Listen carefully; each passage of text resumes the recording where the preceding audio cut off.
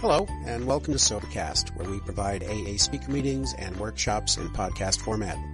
We're an ad-free podcast, and if you enjoy listening, please help us be self-supporting by visiting Sobercast.com, look for the donate link, and drop $1 or $2 into our virtual basket. We hope you enjoy the podcast. Have a great day. My name is Mildred. I am a grateful recovered alcoholic. I live in Toronto. My home group is the Rocks Glen Traditional Group. My dry date is May the 18th, 1973. I have a sponsor, and I do sponsor others. Good morning to all of you. Hi. And now we're going for a ride. I woke up this morning and said, what am I doing here? I wonder how I could get out of this. You know, there are times I get up to the podium and I just know. I just know that I have something to say. I was just saying to my good friend Rick, I've really struggled over this.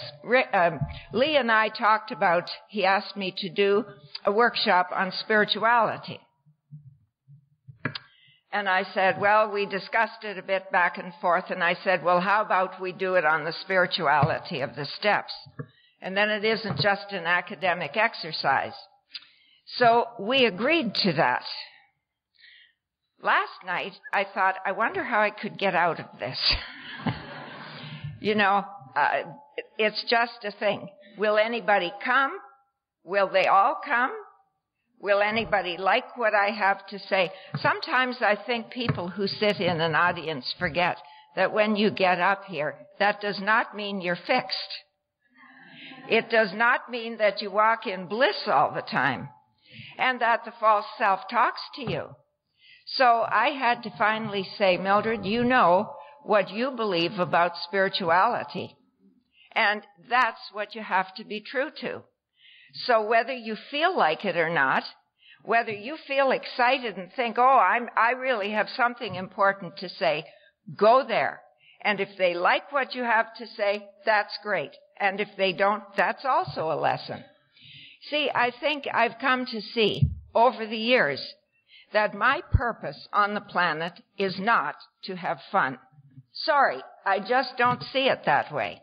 When I tried to live my life in such a way that I was going to have fun, I was doing immoral things, I was doing illegal things, and I was out of harmony with everybody, and certainly out of harmony with God. And I think that if I know anything, it is that my experience is here to teach me something.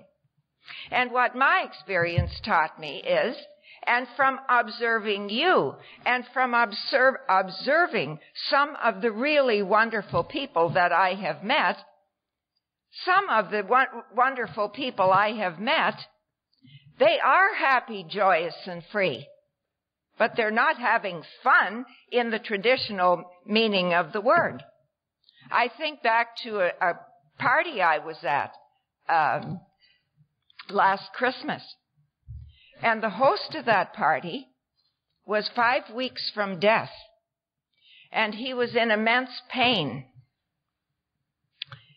And he was the life of the party. 45 years sober, he knew what the deal was about. It was, for him, about seeking God. It was for him, about being present to you for those 45 years, a dedicated member of AA. I had a sponsee dying of cancer 11 days before she died. I'll never forget this. She was skin and bones. And I said, and because I knew how much she liked to go out, so I said, how about you and I get dressed up, and I'm going to take you to a fine restaurant. Oh, she said, that would be great. And I knew what had been going on. She'd been having chemo, she'd been having radiation, she had been ill, and was often in a lot of pain. But she believed in her God. I picked her up and practically had to carry her, and we went to this restaurant, and they made a big fuss over her because it was obvious that she was really ill. And as we were saying goodbye that afternoon, I can still see those big eyes. And she said to me, "Mildred, it's okay. We've traveled this journey together well. You've taught me well." She said, "Every moment I've made a commitment to my God that every moment I get to live here on the planet, I am going to enjoy my life here." How do you beat that? It's not about having fun, is it? It is about being happy, joyous, and free. And, I heard about being happy, joyous, and free, and I thought, that's for me. But I also knew that isn't the way life works. And I was very angry when I heard that. And I'd hear somebody I'm living on Skid Row, and I hear somebody get up here in their $1,000 suit and tie and shirt, and they look just great, and they're saying, "Oh yeah, God wants me to be happy, joyous, and free," and I'm happy, joyous, and free, and I'm thinking, well, good for you. I'm not. With a belly full of resentment. I didn't understand. It says God wants us to be happy, joyous, and free. It doesn't say, go do whatever you please, walk over whoever you want, lie, cheat, steal, drink alcohol, shut me out of your life, and I'm going to make you happy, joyous, and free. I wasn't happy, joyous, and free. And so what I'm going to do in this seminar, I'm going to talk a little bit about those early days. What my experience of life without God in my life was like, and how I came to this process of finding peace within. Imagine, if you will, that we took an eye and we took one cell out of that eye and we put it up here on the podium. Do you think that eye cell would feel comfortable? It's not meant to be on its own, is it? It's meant to be part of the eye. And if it's going to function and have a good time, it needs to be part of the eye. Its satisfaction, its excitement, its aliveness, its joy, its health will never happen while it is isolated here on this podium. It needs to be part of an eye, and then it can be part of what an eye can do. And I think that's the way I was. Isolated, separate, me only, separated from the whole. Many years ago, we're not going to talk Facebook to Albert. I don't know who put that on.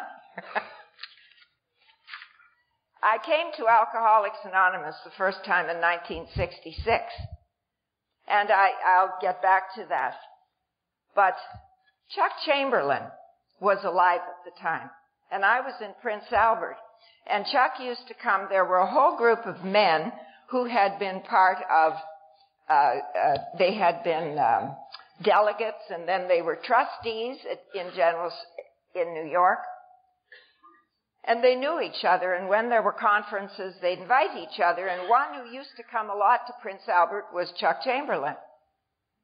And in those days, I went to AA for 3 weeks. That's as long as I could do it, sober. I liked it. And at the end of 3 weeks, I was done. I wanted to stay in AA, so I stayed in Alcoholics Anonymous, but I did it my way. I stayed for 5.5 years stoned. And I have to tell you, it just interferes with how you see the program. Just a teensy bit. And so, everybody knew that's what I was doing. And I knew that's what I was doing, but I didn't know how to do it any better. I couldn't stand living without the anesthetic and the relief and the release that alcohol gave me. And so I didn't want to leave you people. So I stayed here, but I did it my way, and my way, of course, doesn't work. But what I'm getting to is that Cease, how any of you know Cease? A couple of you, Cease was my first sponsor. And so when Chuck Chamberlain would come, he'd always arrange for me to pick Chuck up so that I'd be with Chuck, and then we'd stop somewhere and Chuck would talk to me. And what Chuck would do would be, he would draw this diagram. And if any of you know the book, The New Pair of Glasses, in there, this diagram, or a version of it, is presented. And Chuck used to say to me, he never said, you're a loser. He never said you're doing it wrong. He never said you're not right and we know what you're doing. He just said, it seems to me that you're not too happy. He said, I've learned something over the years that has helped me to be happy, joyous, and free. Yeah, right, Chuck. So he'd draw this diagram and he'd say, we're all one. You know who else said that? The great Einstein. I didn't know this. I thought Einstein was just a great scientist.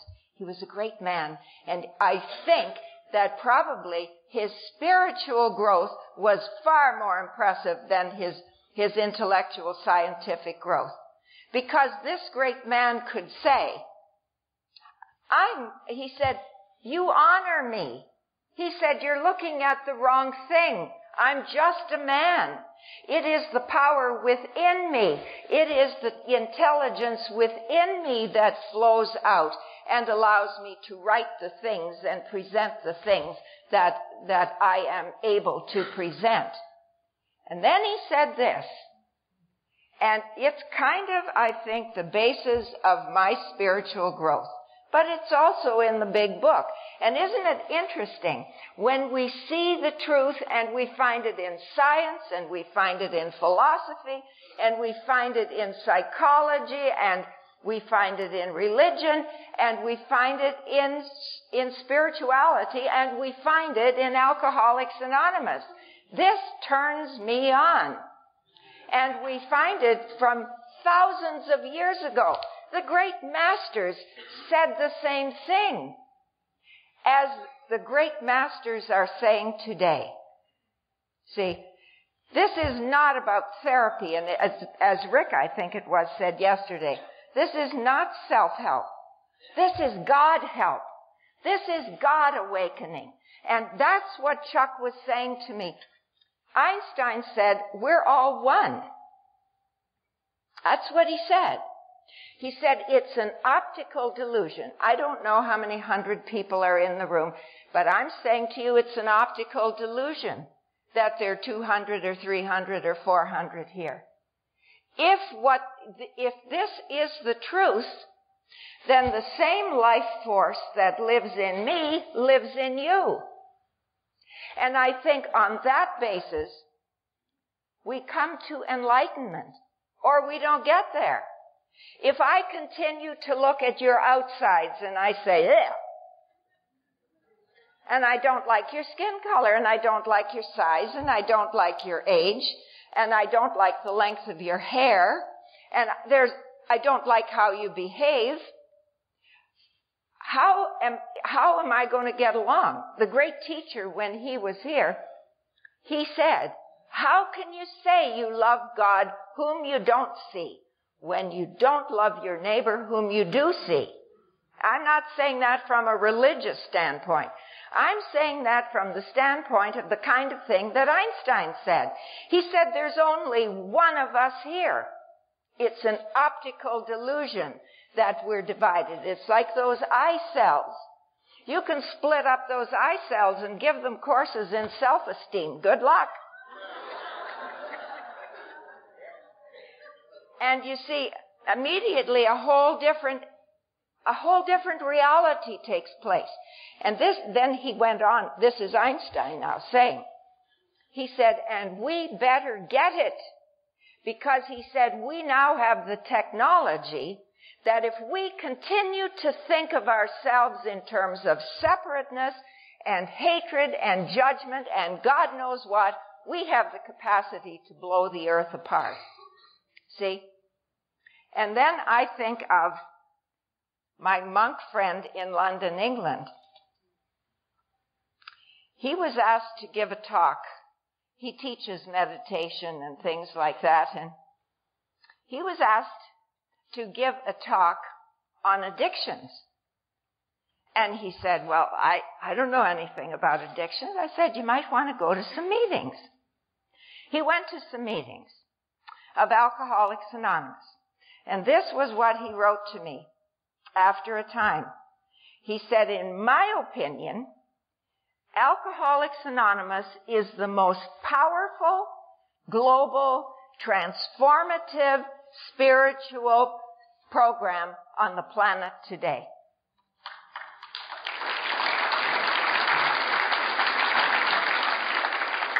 He was blown away in colloquial terms by the sharing that we do, the love we express for each other, our willingness to help one another. He just couldn't believe what he saw. I said, you might want to drink a little more. You can come and join us on the high road. He didn't think that was necessarily a good idea. You know, and then there's one of your fellow Americans who wrote that book, Power versus Force. And he says in there, he's studied Alcoholics Anonymous. He's a psychiatrist and a doctor and a philosopher, I guess you'd call him, but basically a scientist. And what he said was, he believes that 50% of the people in the United States and Canada have been influenced by Alcoholics Anonymous. You know, we hear the detriment that we are and the bad stuff that we bring and how many people are hurt by our drinking. Well, you know, we can turn that around. And that's what he saw. 50% because they've heard about recovery. They've heard about whatever it is that they've heard. They've known somebody who used to be a loser like me, and I don't sit on a park bench anymore. See? So, getting back to Chuck. See, that's what I do. I wander. Getting back to Chuck. This is what he used to say to me. I'm stoned. And he's drawing this picture. And he's saying, there's only one. There's only one life. There's only one love. There's only one goodness. And it's in you. You gotta be kidding. I had been taught about a God who was separate from me, up there, watching, and going to punish me for any wrong move I made, and I just had better be careful. He said, our problem, if we don't get that and live from that spiritual experience, is that we develop this isolation, this sense of separation. Next time you're confronted and you're really stirred up by somebody whose behavior you don't like what they said, you really want to punch them in the eye. Just like when Rick and I stood in the lineup on Wednesday and nothing was moving because the customs system, their computers were down, and somebody came and parked herself right in front of me. I wanted to hit her. What was going on in me was not very spiritual. I looked around at Rick, and he looked quite composed, so I thought, okay, get with it, pray. So I did, and I didn't hit her. One life. She's me. See, I don't think the golden rule is about, I'm going to be good to you so you be good to me. I think the golden rule is, I must be good to you because I'm made out of goodness. If this is who I am made out of that stuff. I'm made out of the goodness of God. And that is, of course, the prayer of St. Francis, isn't it? Let me be the channel. I'm not going out there to get the stuff. You know, the spider. See that spider up there in the corner? He's spinning away. And he's going to make a magnificent web by the time I'm finished speaking. Where does he get the juice to make the web? He doesn't go running across the ceiling saying, I got to find another spider and beat him over the head, and I'll get the juice to make my web. It comes from within. Everything comes from within. And that's what I think is the truth about me. If I will get conscious and remember it, everything comes from within. Isn't that why step 4, in the beginning of step 4, it says, we have to get rid of the things which had been blocking us. You know what I thought that meant? I thought the good stuff was out there. And it couldn't come to me because I had all these blocks. The men were out there, very good.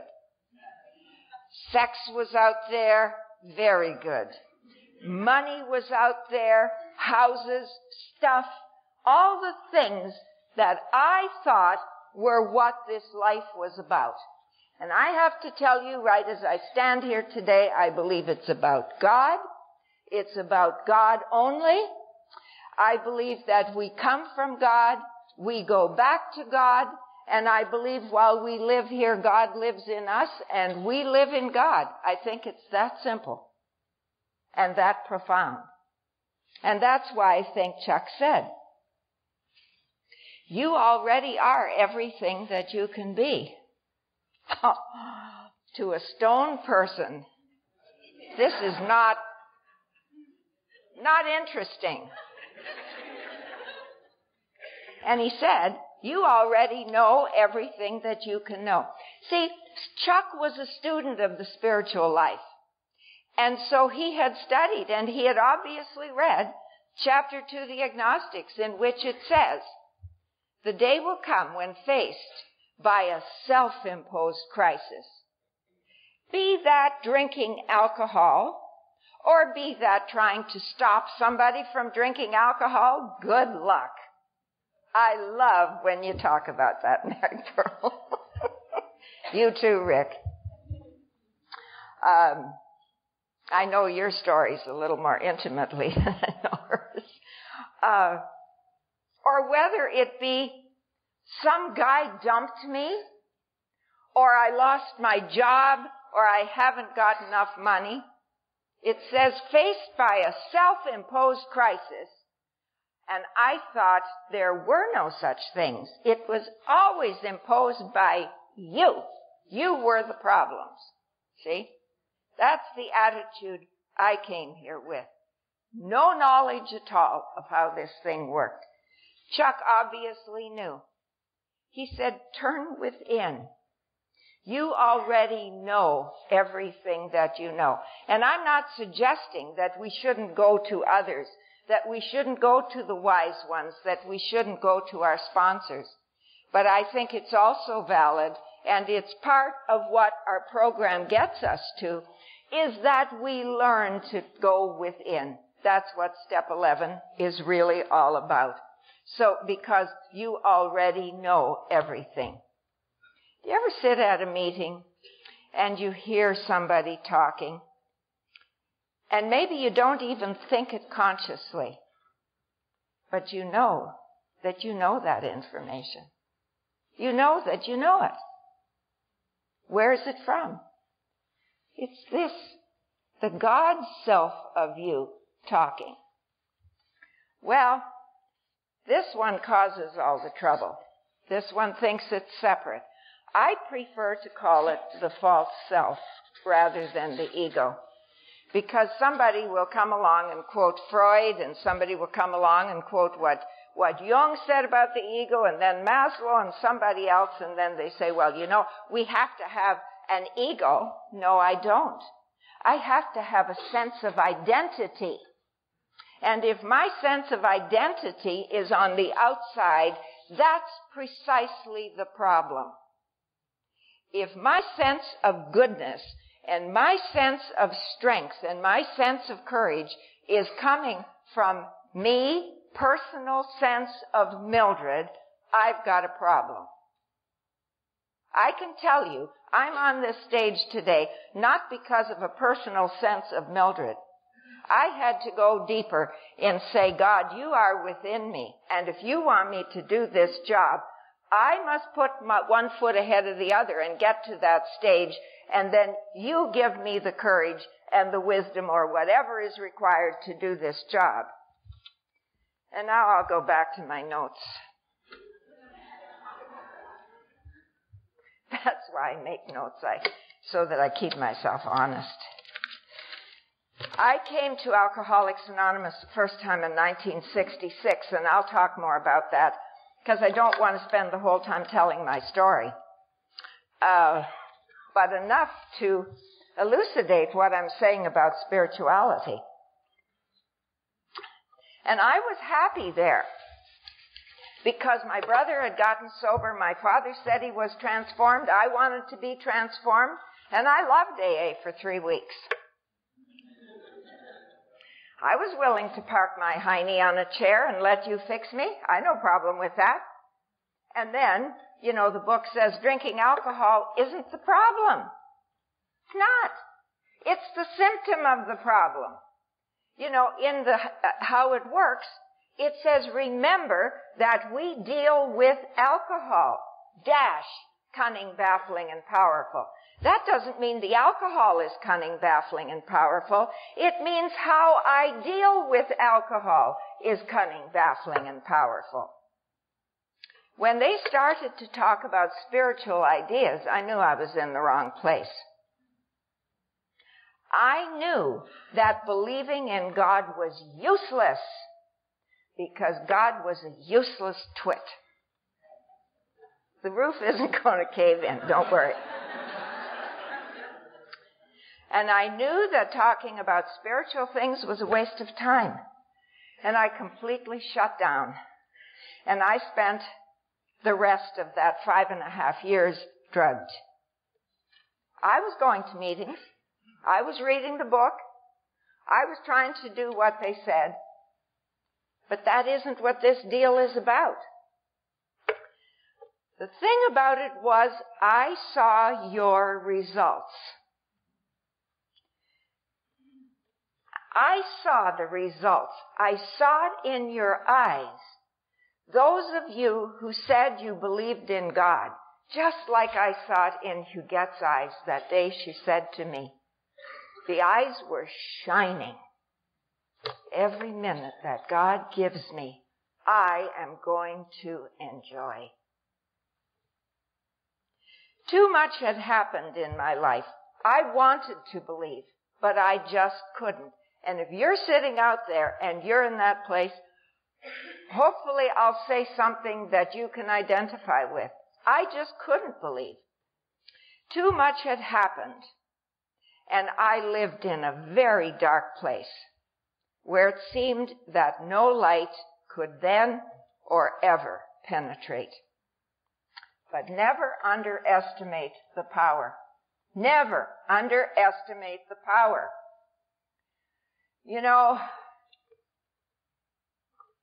I think we've all got our horror stories, right?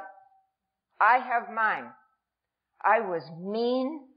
I was ugly. I was behind my walls. I was a whiner. I was a combination of everything you didn't want to face. And yet, I can tell you there today, there is one who has all power. That one is God.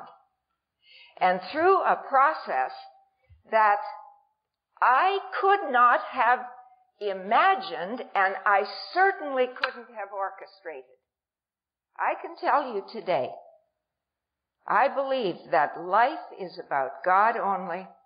We come from God. We go to God, and while we are here, we live in God, and God lives in us. And in proportion to my believing that, consciously getting that into my life, I live in the light. Not always.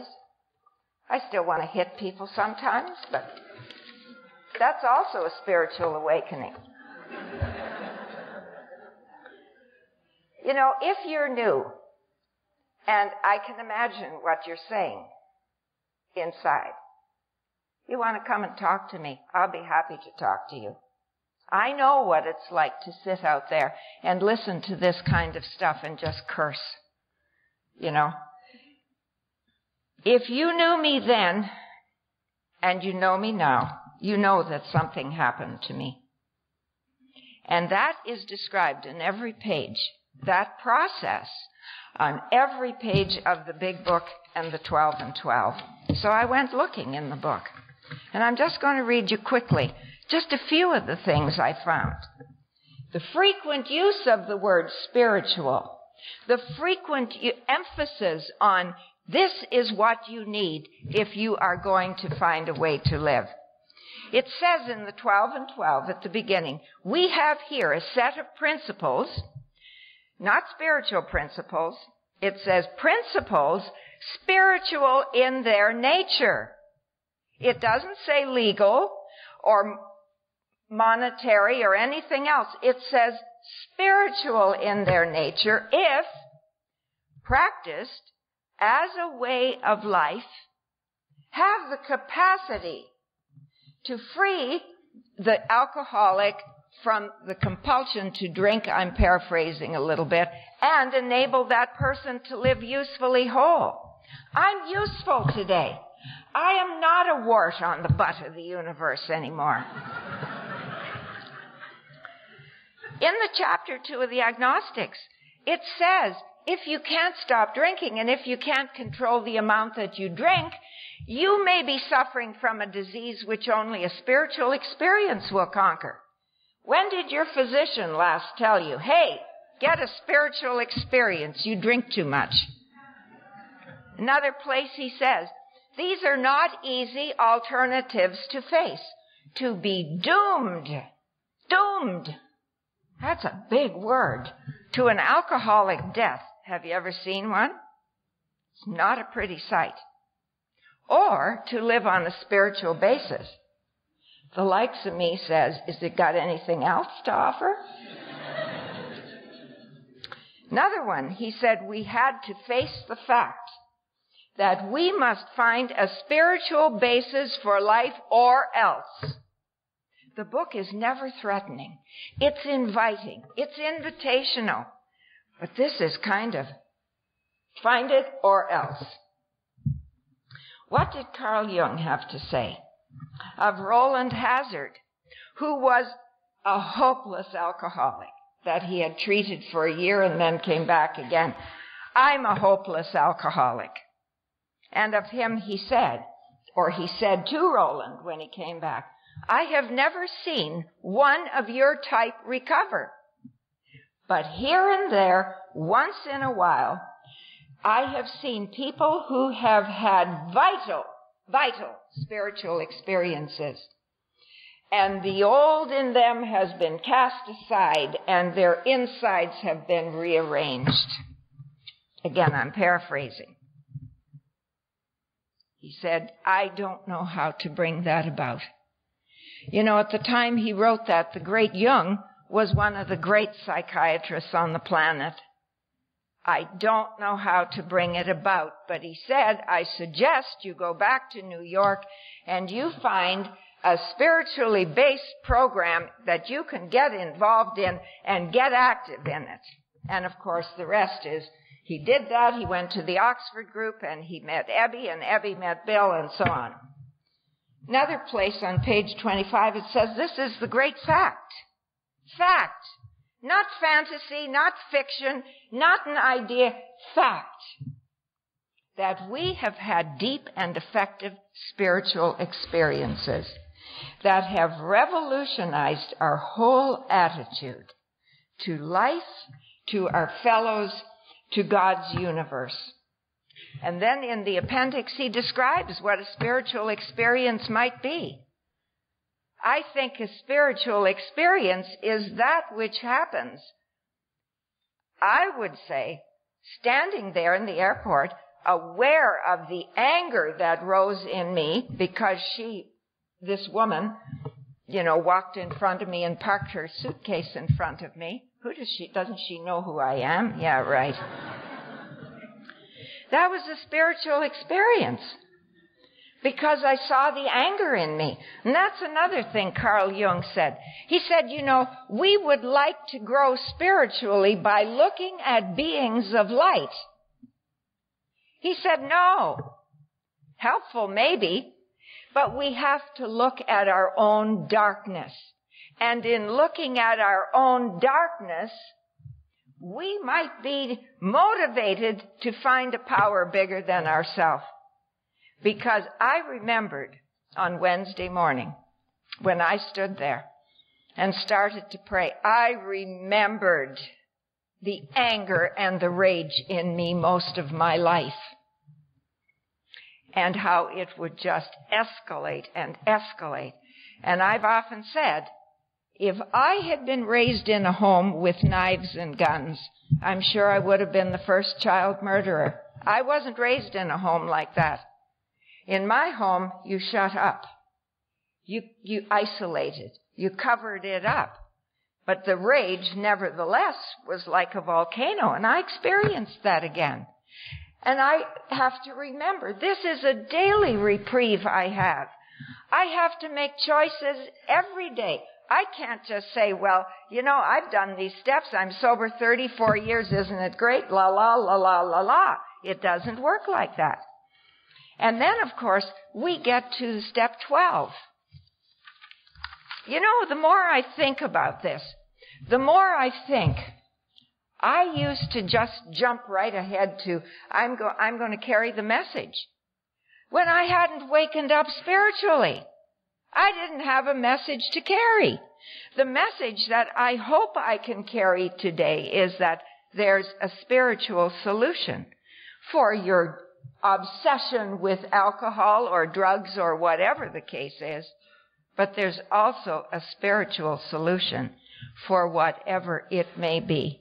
A problem in your family, you lost your job, you haven't got enough money to pay the rent, nobody seems to see you, nobody seems to care about you. That's what I believe. The spiritual solution, we learn about it through our drinking of alcohol and letting that go and being freed from the compulsion, but then we also learn we can use that in our lives. I think the steps are so rich. They're so rich in meaning. They're so rich in opportunities to show us how to change. Because, I've traveled many places in this search for spirituality, and there's none finer. There's no finer process than those 12 steps. And then you add to those steps the traditions. Our common welfare should come first. You'd almost think Einstein was talking. Our common welfare should come first. And God speaks through each of us. When we have business meetings, we don't rank our votes by how long you're sober. We have a perfect democracy. Everybody gets a vote. Amazing. Nobody says, well, Mildred, you're sober 34 years. I guess we'll give you 34 votes and the newcomer gets only a half a vote.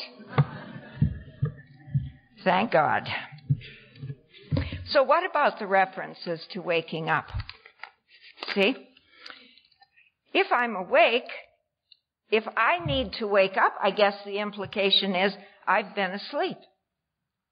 And as I started to, way down the road in my sobriety, started to think about this, I thought, what would it avail me if I were in a room asleep and I've got a serious disease and a great doctor comes into the room and says, I can heal that person, but I'm asleep. What good would it do me? None. I've got to wake up. And then I can respond. Or somebody came in and said, I've got an extra $1 million in this bag. Who wants it? I wouldn't be there for the taking. I'm asleep. Spiritually, I don't think it's any different. I was that I cell, sitting here feeling alone, feeling nothing good was happening to me, feeling nobody loved me, life was scary, everything was wrong, you should fix it. And the truth of the matter was, I was asleep to the only thing that mattered, the God within me. See?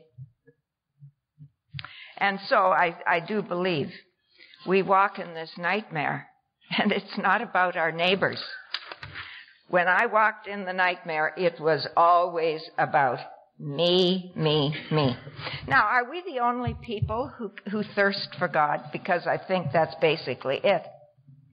In the Course in Miracles, it talks about our thirst. And in the Course in Miracles, it talks about our helplessness living in this dry and dusty world where starved and thirsty creatures come to die. I read that and the tears sprang to my eyes. Living in this dry and dusty world where starved and thirsty creatures come to die. That described many years of my life. But it doesn't matter how long it takes, because God works with us. I'm sure of that. He sends people into our life, but always it's the power of God within us charting the course that is perfect and that you in your life could never decide upon, and I certainly in my life could never have decided upon. Because every decision I made, I always had to filter it through that false self picture. You're wrong. I've got to find a way to get you to do what's going to make me okay. There's a path to insanity. And I have to tell you, I've been in mental institutions, insane asylums, and psych wards 32 times. That should tell you something.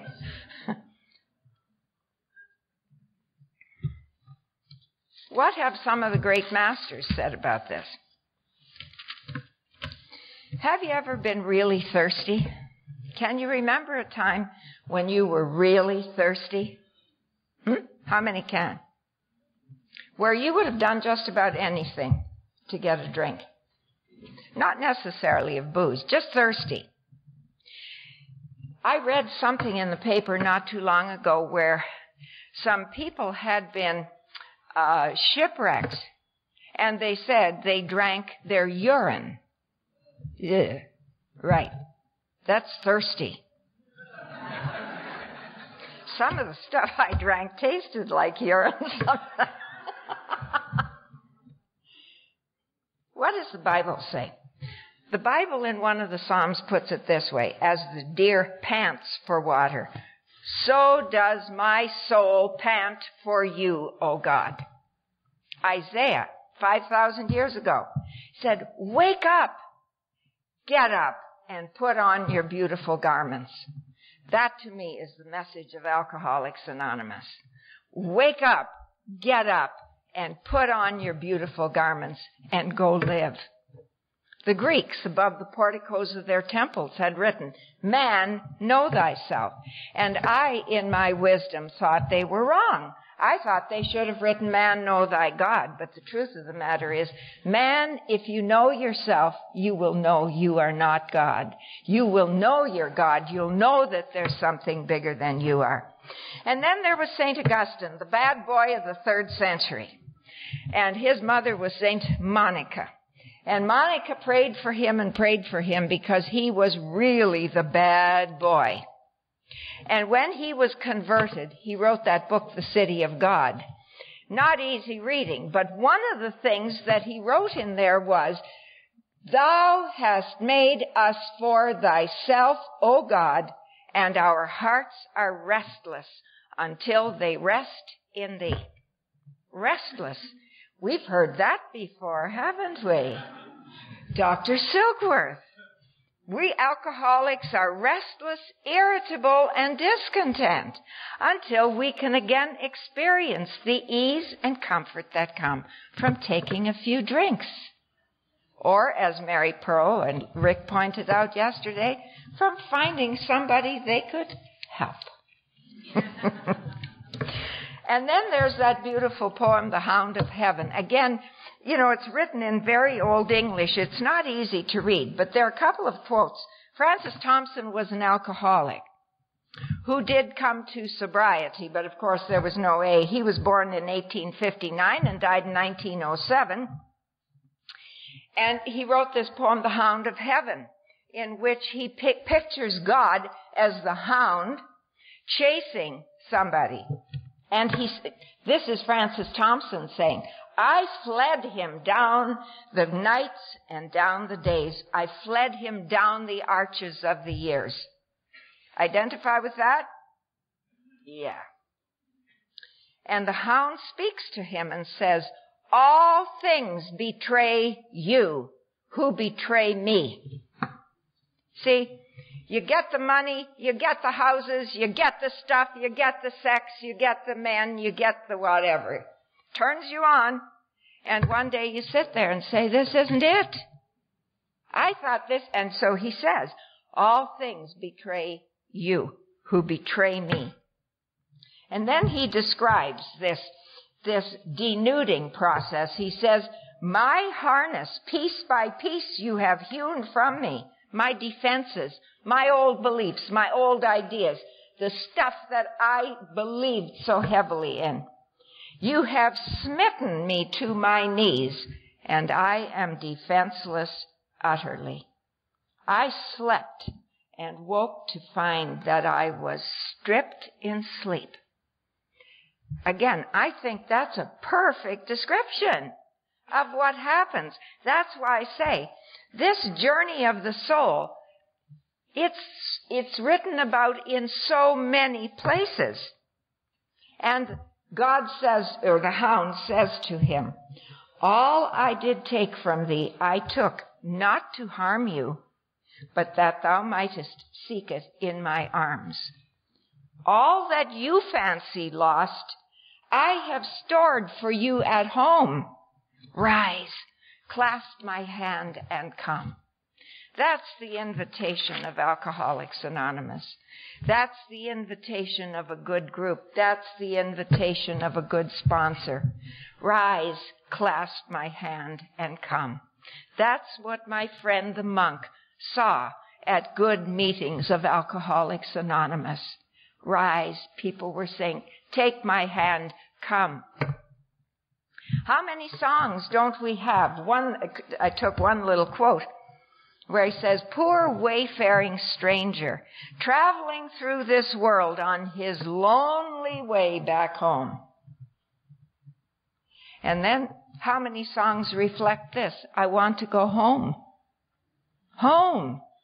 For some of us, that's not an image that carries a lot of depth or a lot of comfort, because home wasn't a safe place.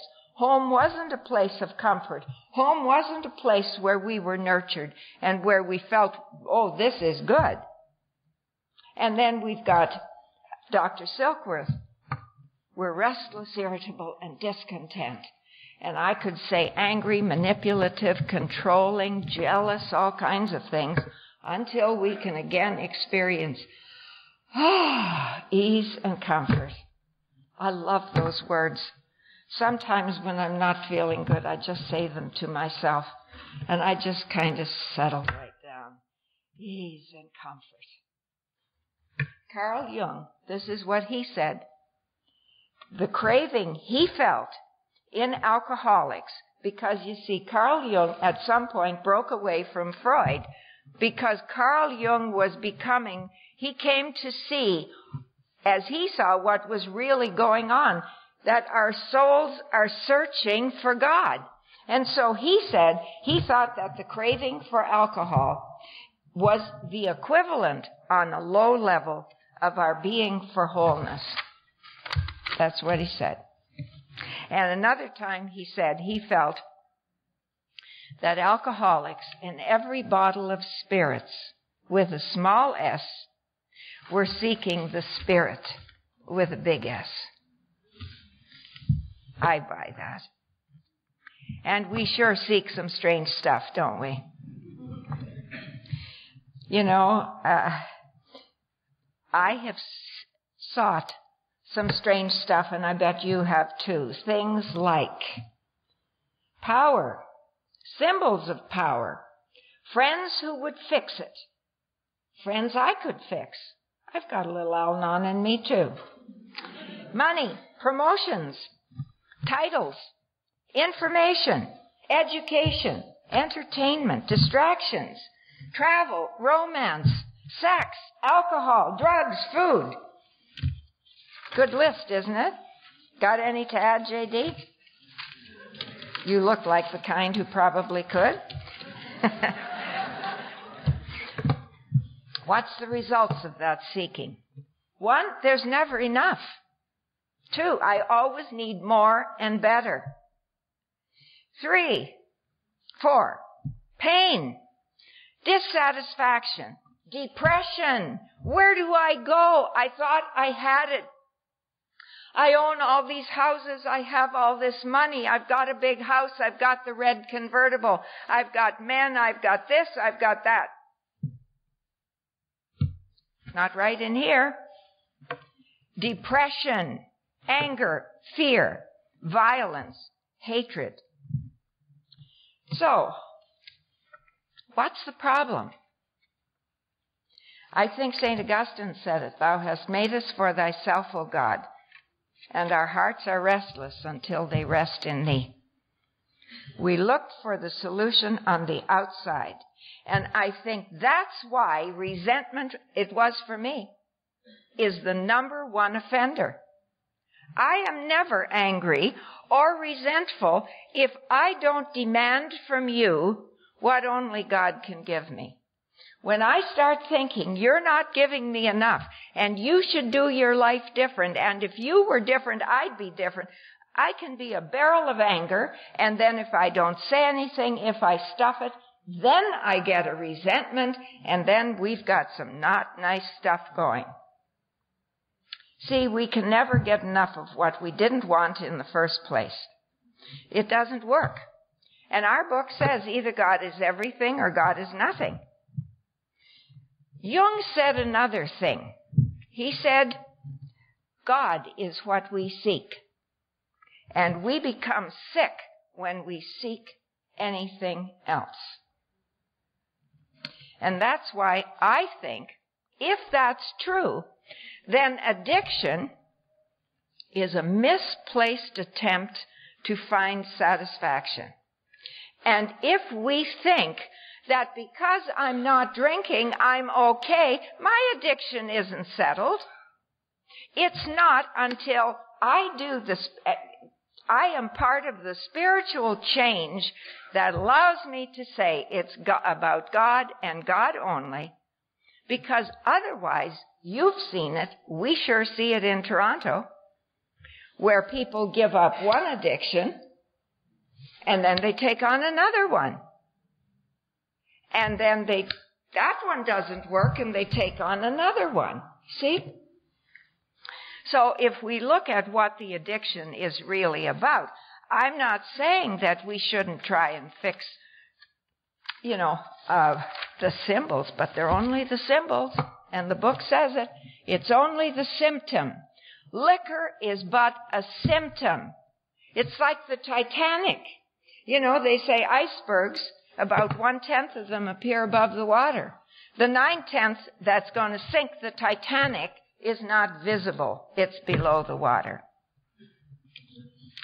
So,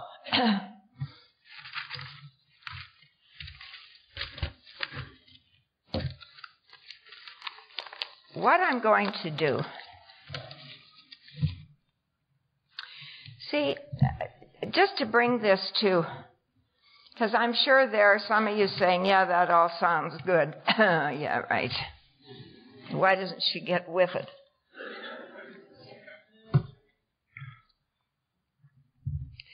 In my opinion, spirituality True spirituality makes a difference. Now, I went to a convent when I was 18 years old. I understand it today. I was trying to force God to make my life okay. Not how may I serve you, God. It was, you better serve me. I'm going to go to the convent. I don't want to go. I don't want those vows of poverty, chastity, and obedience. I don't want that monastic discipline, but I'm going to do that. And when you see the hard thing I've done for you, you're going to fix my life, right? Wrong. I came out of there sicker than I went in. And that's saying a lot. The way I look at it, true spirituality makes a difference. See, I went to the convent. I was one of those people Bill talks about. I hated everybody because I blamed everybody. I blamed my family. I blamed the school. I blamed everybody that came across my path. I didn't know better, but I still blamed you. And so I went to the convent so that I could deal with you crapheads. I'm going to get spiritual. God and I are going to we're going to get going on this thing.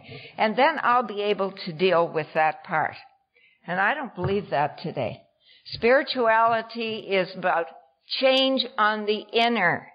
It's about how I see you.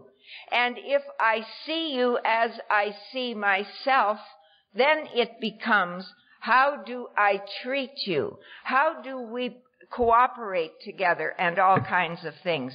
And then spirituality makes a difference. You know, is there a change in the way you live because you do spiritual work? You know, I don't think it's just going to change overnight, but I do think that the persistence of the illusion that I'm that separate I self is going to go through a healing process. So, back to the book. I know what won't work. No middle-of-the-road solution. Frothy emotional appeal won't work. Human power won't work. My power won't work. Willpower won't work in the service of self. Self-knowledge won't work. Fear won't do it, the job. Managing well to wrest satisfaction out of this world won't work. The problem isn't outside. The problem is always a spiritual crisis in here. It's always about my relationship to God. You know, Carl Jung said something else that really explains me, because I had a lot of religious convictions. I spent years studying theology and all kinds of stuff. I taught dogma, and I taught all kinds of things. This is the shocker. He said, while many had religious convictions, and these were very good, they did not spell the necessary, vital, spiritual experience. Just imagine that. You can know all this stuff, and it's not the same as this vital spiritual experience. Whoa! How do you get a vital spiritual experience? I think you have to be knocked off your horse. You have to be knocked, that's what happened to me. And I'll explain that a little bit. He says, what will work is a vital spiritual experience, an entire psychic change. He says, you know, Fred, he too, when he came in, he didn't need spiritual principles. And yet what he found after his big bender, he said spiritual principles would solve all his problems. That just seemed like goofiness to me when I heard it. What do you mean? I'm living on Skid Row. I need money. I need a man who can work. I need a house. I need a job. I needed all kinds of things. Spiritual principles are going to solve what's wrong in my life. Get lost. He also says, when the spiritual malady is overcome, we straighten out in every way. See to it that your relationship with him is right, and great things will come to pass for you and countless others. I haven't encountered a thing in my life that doesn't apply to. See to it that your relationship with God is right, and great things will come to pass for you and countless others. You know what Meister Eckhart many, many years ago said? He said the soul grows by subtraction. Subtraction of what? All those old ideas, all those phony beliefs that have kept us so stuck in the old ways, defending, blaming, criticizing, hating, all that stuff. So, I'll tell you one story, and then I think we'll take a 10-minute break. You do know that Mary Pearl and J.D. are doing a workshop on relationship, and I will not have a fit up here if you decide to go to that. If you decide you want to come back here, that'll be fine, but I think we'll take a 15-minute break. But I just want to tell you one story, and then we'll take a break.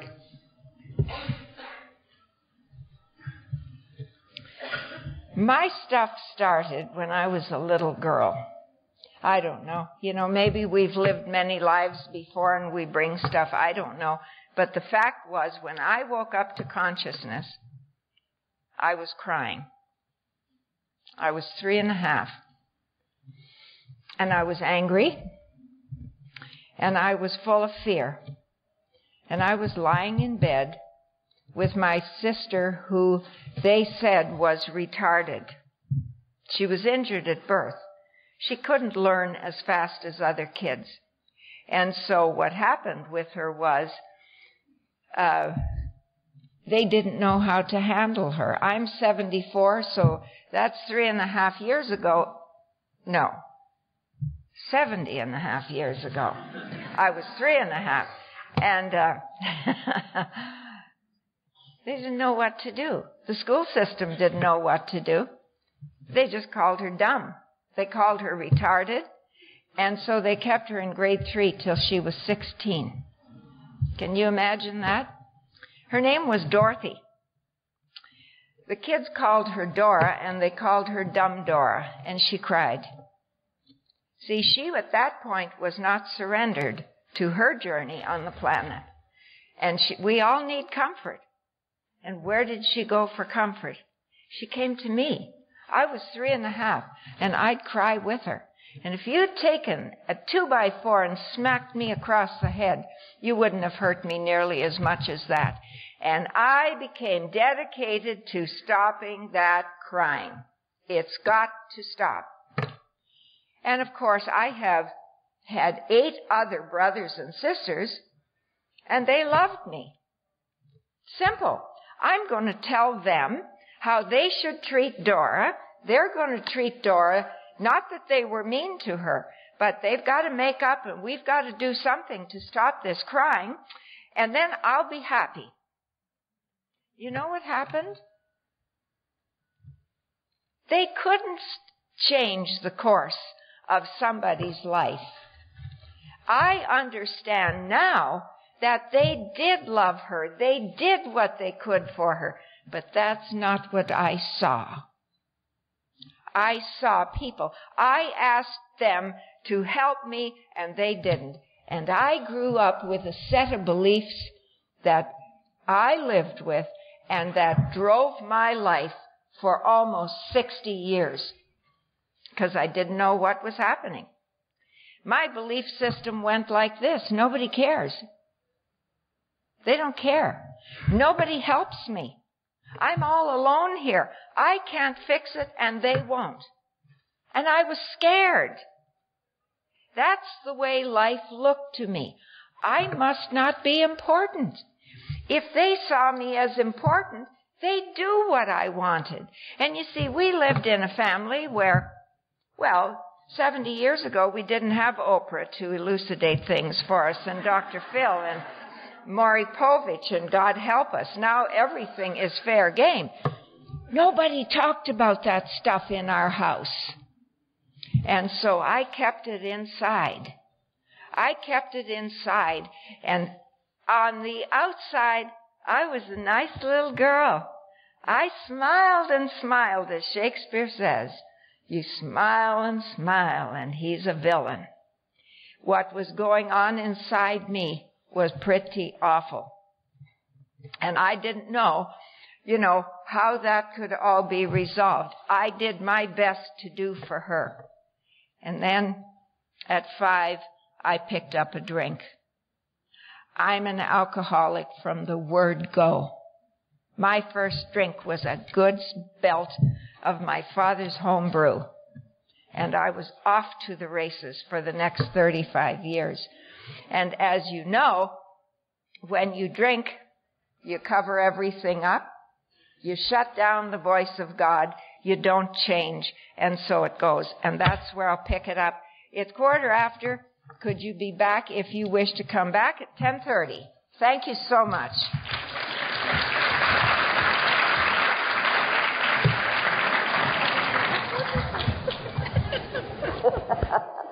God gives us just what we need. I was saying to David, there are two popular, if you will, workshops, one on spirituality, but also people want to hear about relationships, because many people find their relationships are in trouble, so I can understand they want to do that. Anyway, whoever's here are people who want to be here, so we'll continue. Let's just take a minute to turn within. We won't say a prayer. We said that at the beginning, but we'll turn within to the Spirit of God within us and just to the silence. It's a beautiful thing to do.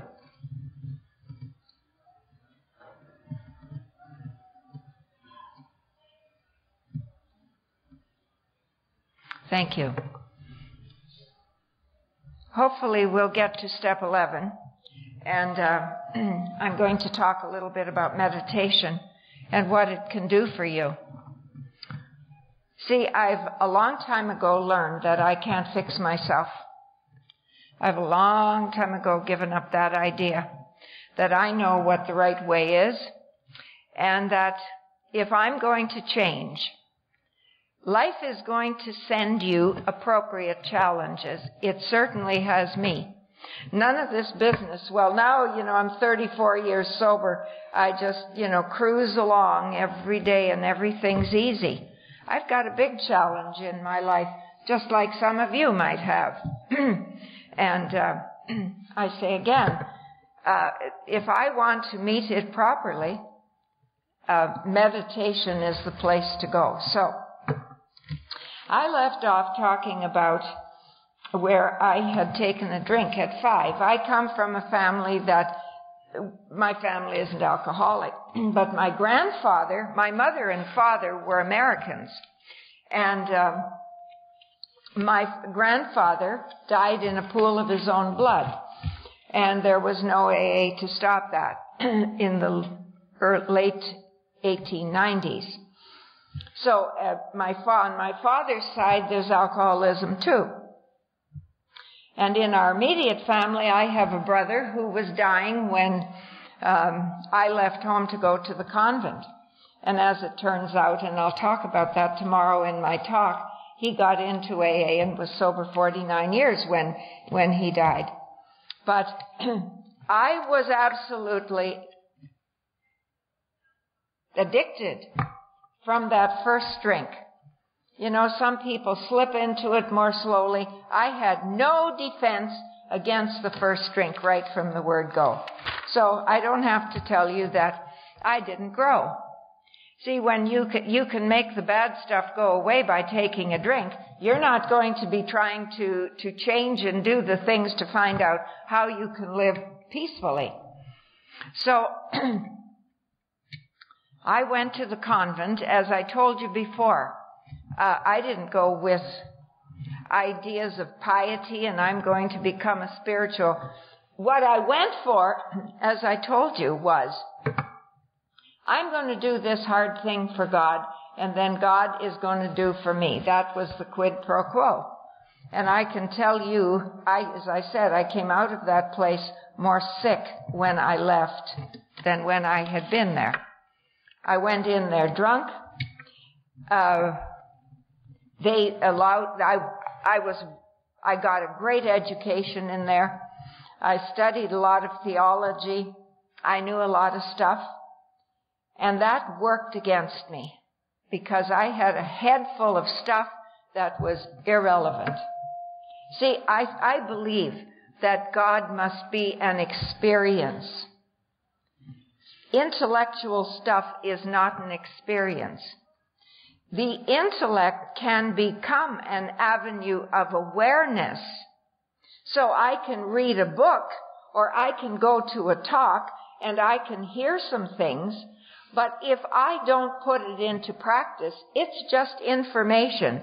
And so when I came into AA later on, people thought I knew. She's an ex-nun. They assumed a spirituality in me that I didn't have. And so I came out of the convent, and the next 10 months were absolute disaster. I left the church. Do you mind pulling that door shut back there? Thank you.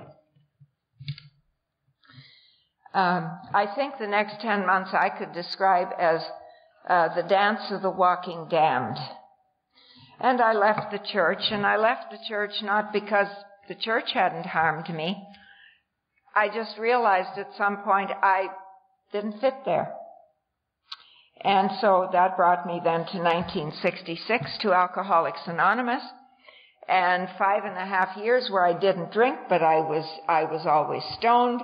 And then I left Alcoholics Anonymous, and I lost everything. I had married my psychiatrist, which isn't a terribly smart thing to do. He too was alcoholic, so, he couldn't protect me. And he started to drink again. We lost everything.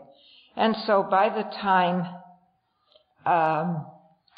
1973 came, I had no home. We had no money. Everything was gone. There wasn't something, where we could say, well, there's money stashed away somewhere. We were alcoholic.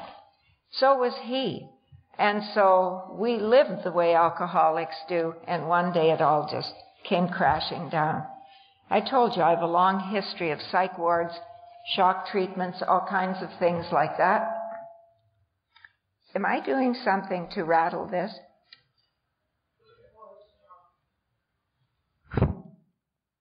Should I take that off? Okay. The morning of May the 20th, see, we're talking about spirituality and how does God enter our lives? Well, he doesn't enter. He's never been away. God is the essence of our being. How does God learn? How does God deal with us in such a way that we will let God express in us? That's the question. And so the morning of May the 20th, I'm in a psych ward, and something had happened, and the nurse said to me, she was trying to tell me what big trouble I was in. I weighed 85 pounds. I had teeth knocked out. My hair was straggly. This eye was purple, and I had a big purple whatever around. And I said, I'm a woman of the streets. And she said, yes, you are. What are you going to do about it? I didn't know. So I went back to my room. What are you going to do about this? And I knew that I was out of everything. Absolutely out of everything. If you had come to me and said, I have got a job for you and I'll pay you $500,000 a year. I'd have had to say, I can't take it. I was totally broken. And so I decided. I didn't know. I had another idea in my head. So I decided I'm going to take my life. I'm done. My family didn't want me. They'd let me come home, but they wouldn't let me drink. I need to drink. I can't survive. And so people had said, stay away from us. You're bad news. And so I decided to take my life. I asked the nurse to bring my clothes. She went away to bring my clothes, to get my clothes. I was going to leave because I knew how to take my life, and I'd be gone in half an hour, and I had no qualms about that. I was done. And do you mind closing that door at the back? And in that moment, I had a spiritual experience. It was as if a giant hand reached into me. I was 40 years old, and I had never taken a sober breath if I could draw a drunk one. I'm not saying I was drunk every day, but that was my ambition. I drank all the time, any time, and I did anything I could. And in the midst of that, this is what happened. I can't tell you anything else because it's God's truth. It was something happened to me, reached into me, it felt like, and took the compulsion to drink, and I knew it was in a heartbeat. Done. And I knew that I didn't have to drink again. I knew it was gone. I can't tell you how I knew. My soul knew that it had been cleaned away. And I remember that morning because I also knew that I couldn't stay sober if I didn't change. And I didn't know how to change. I just knew it. I knew from within what the deal was. And so I said to whatever that thing was in my room, you got to send me somebody because I don't know how to live. See, I started drinking when I was 5, and I think my whole development was arrested at 5. I didn't know how to do relationship. I didn't know how to get along with people. I didn't know who I was. I didn't know how to get along with God. I didn't know anything. And I said, you'll have to send me somebody, and if you do, I will obey. And there was a rap on the door as I stand here. A man stood there, and he was the instrument who got me into the hospital, into Dawnwood, which was a hospital started by Dr. Bell for addicted people. And I was there 28 days. And at the end of that time, they gave me enough money that I could get a room on Skid Row. And I lived the first year of my life in sobriety on Skid Row. I did not believe in God. No, that's not right. I believed in God, the useless twit. I believed it was useless. That whole business of spirituality, useless. And so I have to tell you, I lived, the best way I can describe it is, I didn't suck up much oxygen. I lived very small. I put one foot ahead of the other. I got a job sweeping floors. And the compulsion was gone. I had all my belongings in a little plastic bag and a little suitcase. That was where my life had come to. The ex-nun, the well-educated woman, the woman who comes from a family whose name is integrity, and on and on. And this is where I am. I didn't fight it. I didn't try to get out of it. I just did what I had to do. My husband, the psychiatrist and surgeon, he couldn't get past his qualifications. He just couldn't. He sat depressed. So I went out and I did what needed to be done. And this is where discipline comes in. This is where commitment comes in.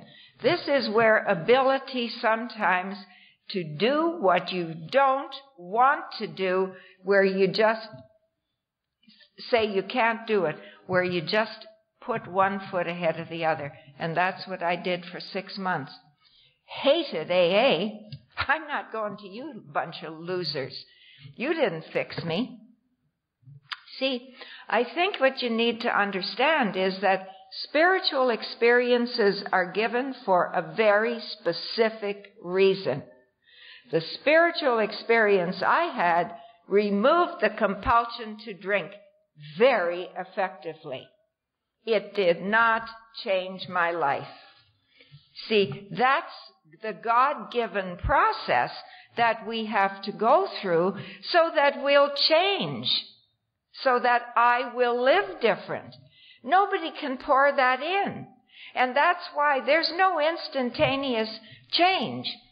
And I've seen it over and over, if a miracle so-called is required, you get it. But it moves you to the next piece. And that's what this did. And after 6 months, I can't even, I think about that often. There were days we had no food. The only money I had was the money I made from sweeping the floor, and I didn't ask anybody for anything. I didn't try to manipulate anything. The only thing I did was my old shtick, the damn husband. If he just got his act together, see, that's an old idea in me, that if you changed, I'd be okay. If you changed and did what I need you to do, then I'd be fine. And there's never been a bigger lie on the planet. And I found it out in those 6 months. And one morning, I went to Donwood because they had an AA meeting there. And I didn't go for that. Not going to that bunch of losers. And a man met me in the hall. A chance meeting. And he said, would you like to come to a meeting with me? And he smiled. And I said, sure. I didn't ask what meeting. And it was a meeting of Alcoholics Anonymous. And I don't remember much except that in the next 3 months, people, they didn't care that I was ugly. They didn't care that I wasn't well dressed. I could hardly put 2 sentences together. That's how broken I was. And they just said, keep coming back. And then I chose a sponsor. She had blonde hair, gold earrings, and a white suit. Aren't those brilliant qualifications for a sponsor? Yet she told me one thing. She said that I needed to hear. She said, you can get well even if your husband doesn't. And she kept saying that. And then she'd complain about her husband. But she had given me the message I needed. That was her shtick. I heard what she said. And I kept going to those meetings. She got drunk. And 2 guys in the group stepped up to the plate and said, Mildred, you are going to have to do the steps. And I did the steps the first time. And they told me what to do. They said, you come an hour and a half early. We'll be here. We'll read you the book. We'll tell you what to do. And that's exactly what happened. And the night before I went to do my 5th, I read over as they told me to do. I did exactly what they said. I read over my 4th step, and the light bulb went on. I was 41 years old at this time. And I had not a clue that you were not my problem. And I saw it. You're the problem, Mildred. That was the gift of that series of doing the steps. And then I got another sponsor, and he did the steps with me again, and it was quite a different experience. He didn't so much stress the spiritual. We did the steps, but, and I can't go into it, but he taught me so many things about how to be an adult in this world. And that's a form of spirituality, too, because I didn't know how to do many things. And then, for the next 10 years, I made money. I'm a teacher, a high school teacher, but also I started buying houses, and I made piles of money. And this was a really important thing for me, because somewhere in my psyche, I believed that if I could have lots of money, I'd have power. And I could buy my way into happiness, and I could travel first class, and I could do this. Remember, I'm the girl who sat on the park bench for weeks and panhandled for, and slept with whoever to get enough booze so that I could, jump off this world for a little while. And one day I sat in my fine house, and I said, this isn't it either. And I was 18 years sober, and my life started to unravel big time. And I can't go into all of it because I do want to go through some parts of the steps. But I realized at that time that no human power could fix what was inside me. What happened was, I would go to meetings and I'd say to some of the old-timers, see, spiritual growth doesn't stop because you've done the steps. You've got to keep growing. It's like if you want to be a university professor, for example, and you want to stay on top of things, you've got to keep studying. You've got to keep writing papers. You've got to keep researching. You've got to keep growing. And I think it's the same with the spiritual life. And I know that now. I'd go to the older members and I'd say, I don't feel good. And they'd say, go to more meetings. And I did go. It didn't answer it. And then at 21 years, I decided to take my life. I just figured, one more time, I know the truth. The program works for you. Do you ever think that? Anybody ever have that idea? The program works for everybody else, but it doesn't for me. Yeah, it worked on the outside. I've got stuff, and I've got money, and I've got this, and I've got that. But I don't feel okay. And one more time I had a spiritual awakening, and I knew it was going to be okay. I just knew it was going to be okay. And I got out of bed the next morning, and I put one foot ahead of the other for about 3 weeks. And then one day the phone rang, and it was a Jesuit saying, would you like to come and give retreats? I've been excommunicated oftener than Carter's has pills. You want me to give retreats? Yes. And that started a process. And at that very first retreat, all of a sudden I started to cry. I don't cry. Maybe with men once in a while if there's a strategic advantage. But I don't cry in front of women. And I bawled. And I heard myself say, and I'm saying, never underestimate the power of grace. Because I heard myself saying, I'm 20, I was at 22 years sober, 21 years sober. And I said, I don't have a friend in the world. I have lots of acquaintances, but no friends. And it was as if God took the walls that separated me from you absolutely down. And I just stood there bawling. And I said, would some of you be willing to have a cup of coffee with me? I'd like to see if I could become a friend. And that's where a whole new level of life started, you see, because as long as I was stuck behind those walls, I couldn't grow. I need you to park your suitcase in front of me and bring up that anger. I need those experiences. I need the nurturing that you give me. I need to be able to nurture you. I need the dance of life. You see? We will get to the steps, but it's all about the steps. Took my shoes off. Here we go. See? This is stuff I didn't know. And I think Bill opens the door for this in step 8 in the 12 and 12, because you know that Bill didn't come into A or start AA. He was depressed for 15 years. And later on, he wrote about this. He said, we've had experiences in childhood that have twisted us, that have later discolored our personalities and altered our lives for the worse.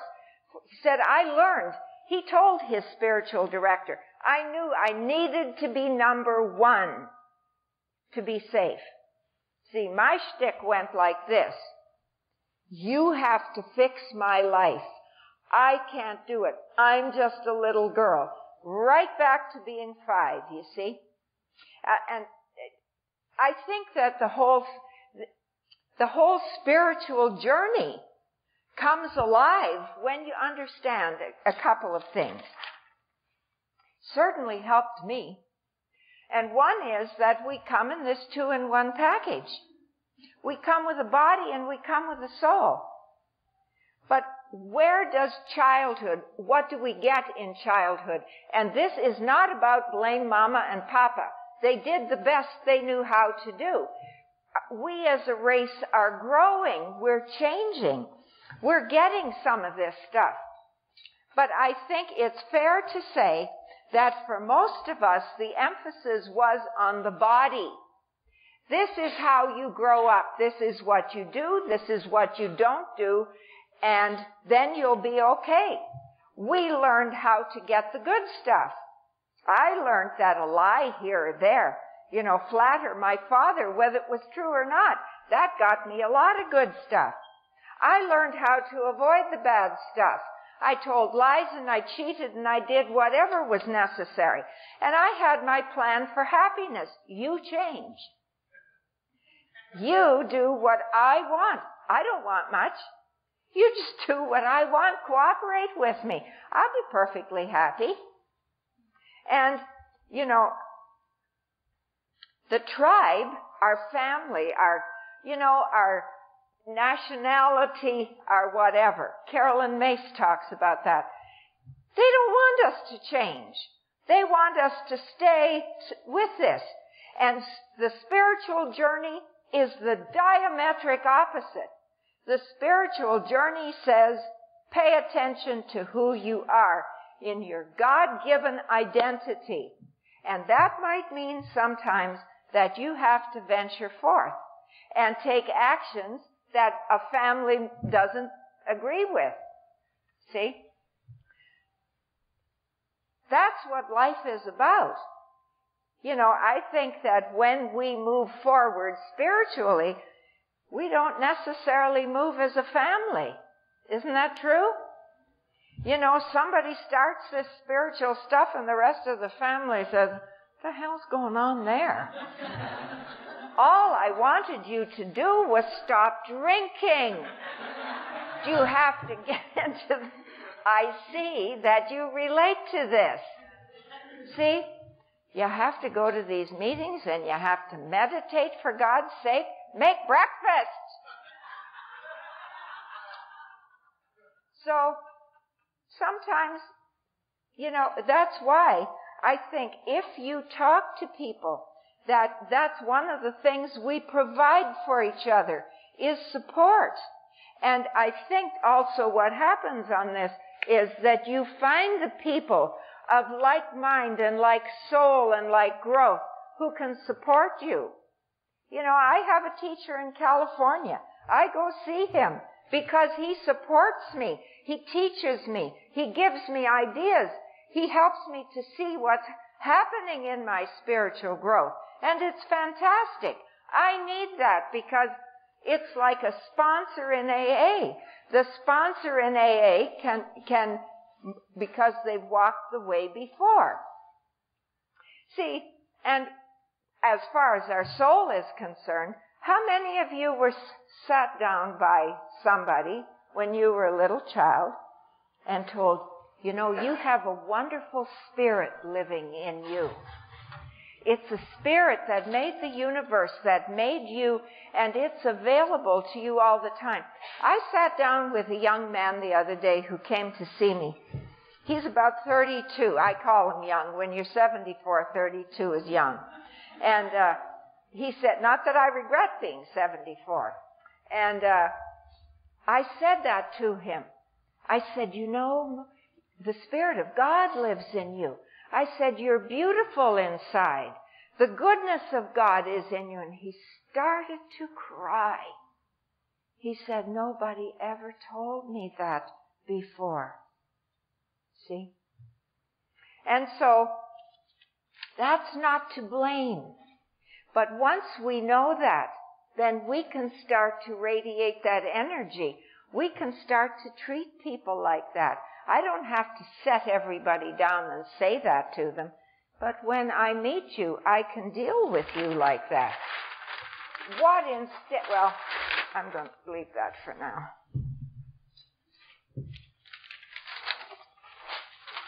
See, Chuck gave me the diagram that I showed you at first. And as I started to think about that, yes, I believe we're all one. But one day in meditation, it came to me. There are different parts of our life. We live in a body. I always thought the body was alive. I don't believe that anymore. It's my spacesuit. I just put it on for a couple of years. And when I'm done with it, I'm going to take it off again. That's all. What the body does for me, it enables me to dance here. It enables me to experience life. Because otherwise I could live up in my head and I could be dead wrong about that.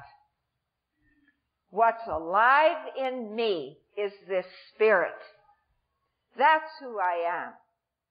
And so, why can't I live that way?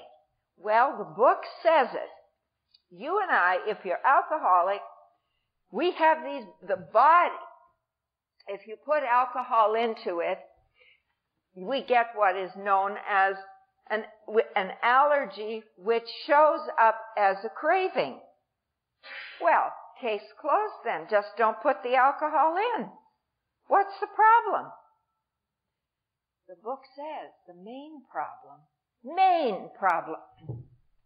rests in the mind. And I'm using a translation,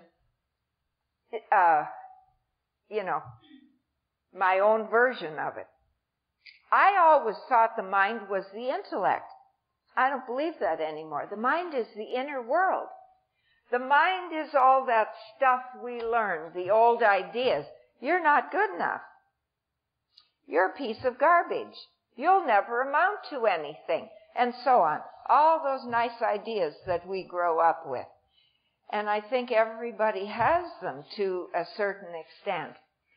Our judgments, our memories, our values, our old thinking, our prejudices, the things we saw, the things we heard, the things we repressed. That's what that inner world is made of. And when I saw that, I said, bingo, that's what's going on here.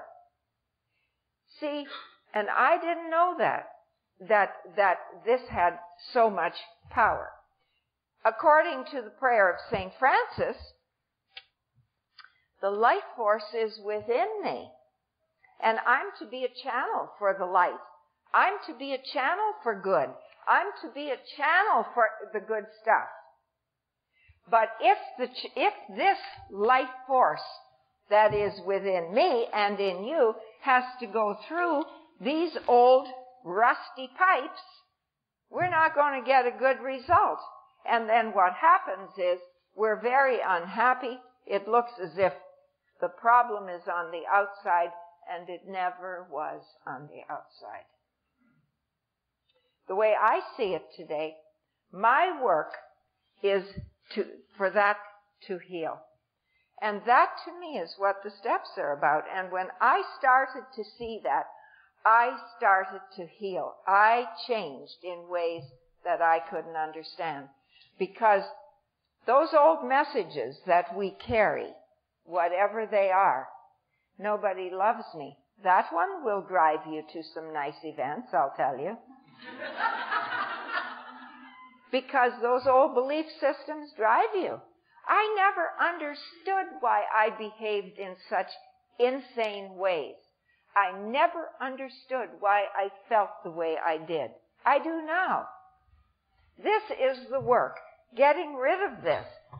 And again, if you don't believe me, take a look at what Bill says in step 8 in the 12 and 12. That in childhood we've had these experiences which are buried below the level of consciousness. And I think what happened, because this isn't therapy. Don't get the idea that what I'm talking is therapy. Therapy, I've had hundreds of hours of that stuff, and that never got me sober, and it never kept me sober, and it never made me sane. Because no human power can fix this. See, these old ideas I'm talking about, let's say you take this one, nobody loves you. That's a lie. God loves you. See, the correction for it is not in the human world, well, my dog loves me, or my mother loves. That's all human stuff. That can pass away. We have to go to the truth of the matter. The life force is within me, and I'm all right now. You see, that's where the healing is. But anyway, we'll come back to that, because there's a thing or two, and when you read what Bill said, when Bill wrote this, don't forget, he was about 15 years sober. And he had, as he says, in another thing that he wrote on emotional sobriety, he said, what do we oldsters do? And then he goes on to describe the terror that he had experienced in relationship to his depression. And he says, what was the problem? He said it was his almost absolute dependence on people, places, and things. And he said now he realized that, and he was able to do the work. And as I said, in one of his letters to his spiritual director, Father Ed Dowling, he said it. He said exactly, this is how I got clued into it, because I read this. He's talked about his childhood and how his mother had always favored the sister and pushed him aside. And he said, I took hits in childhood, see? And he said, I made a decision. I better be number one. And it's interesting how his life evolved to the place then where he says, I now live in the bright sunshine. And that's why I think spirituality is so powerful. And no human power can fix that. You will be carried exactly to the places you need to be. I'm going to talk a little bit about the steps now. When I got to that place after that 21 years sober, I had my sponsor took me through the steps again. And I saw the steps quite different. Scott Peck, in one of his books, he wrote, alcoholism is a blessing. He said, everybody is broken, not just alcoholics. Everybody is broken. But he said the blessing of alcoholism is that we are broken visibly. Visibly. They find us in the gutters. They find us under the table in the bars. They find us drunk in the convent. Not a good thing to find. They find us sleeping it off in the confessional of the church and interesting places like that. It breaks us visibly. And so he says we are forced into community. And I think I would add, we are forced to find another way of seeing ourselves, which is the way of enlightenment, which is the way of seeing God within. So I look at my alcoholism. I took another look with my sponsor, and what I saw was that I had spiraled downward. You know, at first when I was 5 and took that drink, there were no problems. I just hid and lied and cheated and stole the booze. But as far as making big problems, that was to come later. And so we spiral down to that place where we can't go on. We reach the turning point. And the book says we either accept spiritual help or we go to the bitter end. Have you ever seen somebody go to the bitter end? Anybody? So have I. You know, the people with the gunshot wounds and the people who sit in front of trains and the people who put a bag over their head and end it that way. It's not a pretty sight, and the people who just waste away. So we come to the turning point where either we will surrender and say, I don't know how to do this, or we go to the bitter end. And that's between God and ourselves. And I don't think God ever loses, because I just think life is an ongoing experience. And if life is so painful, just my idea, if life is so painful that you have to get off and get out of it now, you get other opportunities somewhere down the road.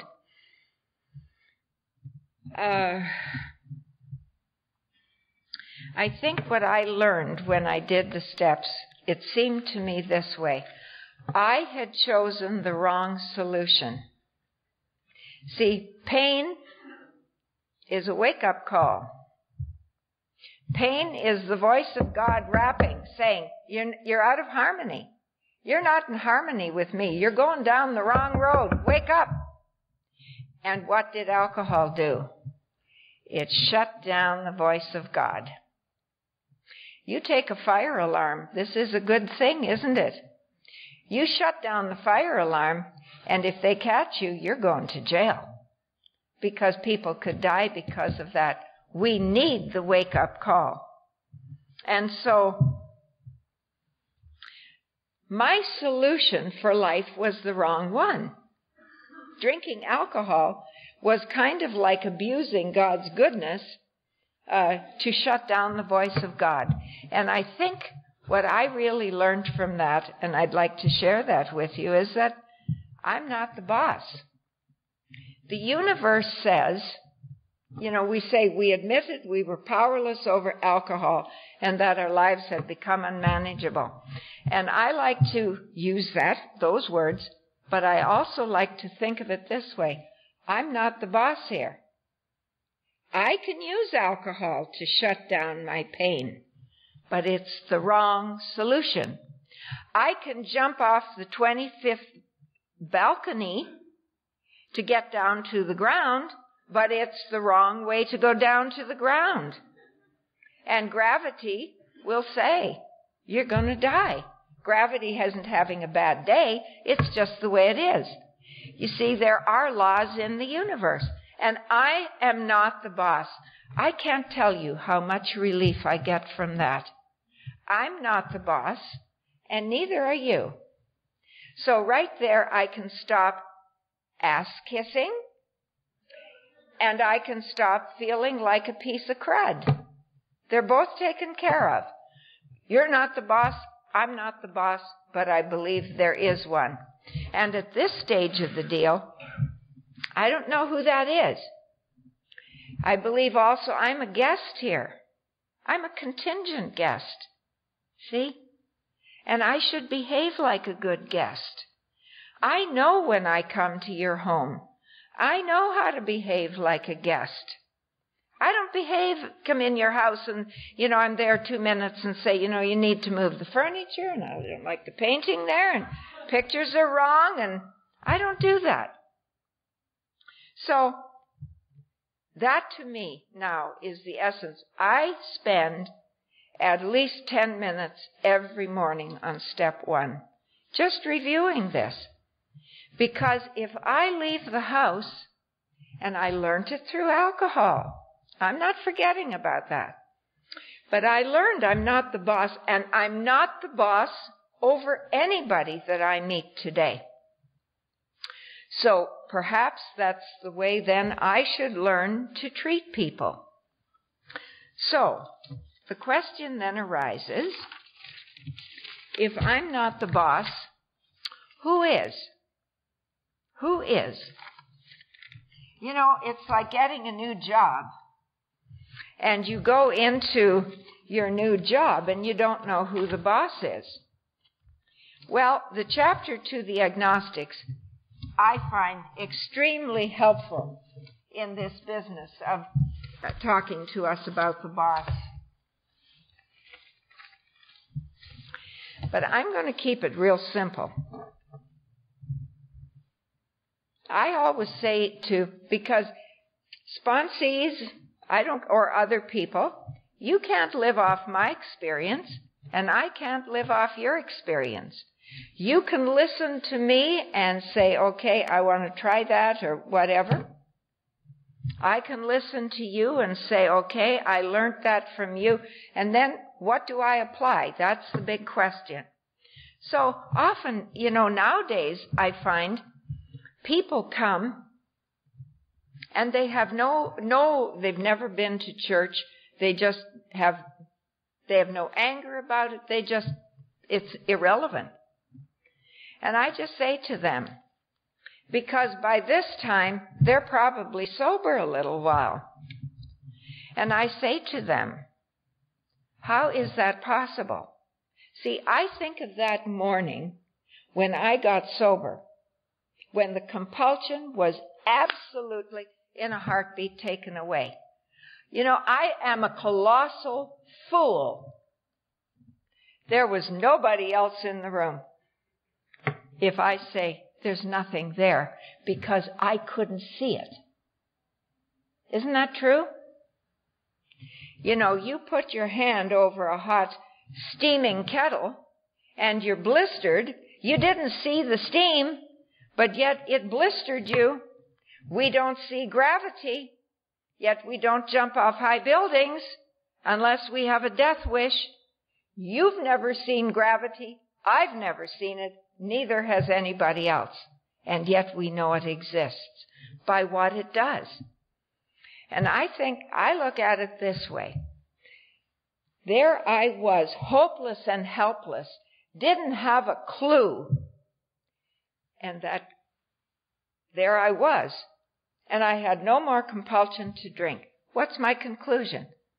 Some good power was there, because being without the compulsion was better than having the compulsion.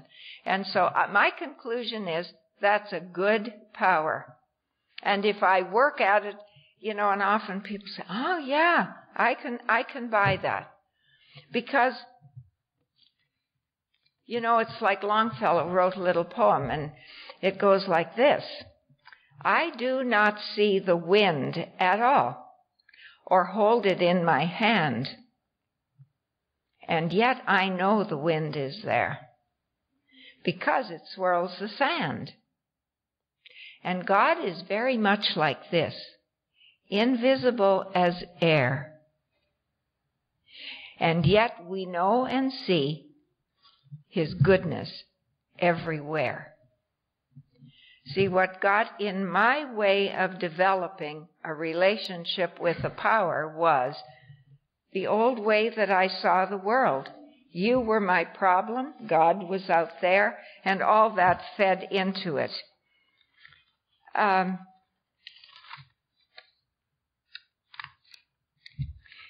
I think I'll move right on, because does that make sense to you? There's so much, that beautiful chapter to the agnostics. Like I just read that and read that and read that. It tells me what gets in the way. Give God a chance. Not the God that you think you're going to manipulate. Give God a chance. I don't know how to do this. Help me. Show me the way. It's amazing. Just look, if we had continued to believe that the earth was flat, if the Wright brothers had continued to believe that airplanes wouldn't fly, we wouldn't have a shuttle launch, would we? And look at how limited we are. And I think one of the most unlimiting things is to say, here, God, I don't know who you are. I don't know. And I sure wouldn't stand up here and try to say, because I don't know. But I know and I have an experience of God. So, then we come to step 3, which says, and I'm going to take that kind of from the book, being convinced. See, step 3 is a powerhouse, but you have to do it. Step 3 does not say, I have to be perfect.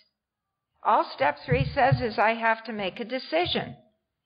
And if you are a business person, or professional, or you're a parent, you know you make decisions. How? You don't pick them out of the air. I used to do that drinking. But you make decisions based on the facts, don't you? You take a look at the facts.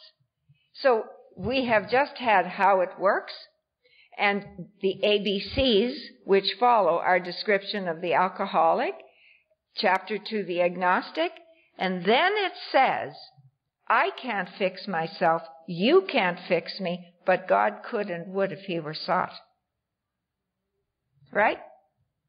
And then it says, being convinced, comma, being convinced of what?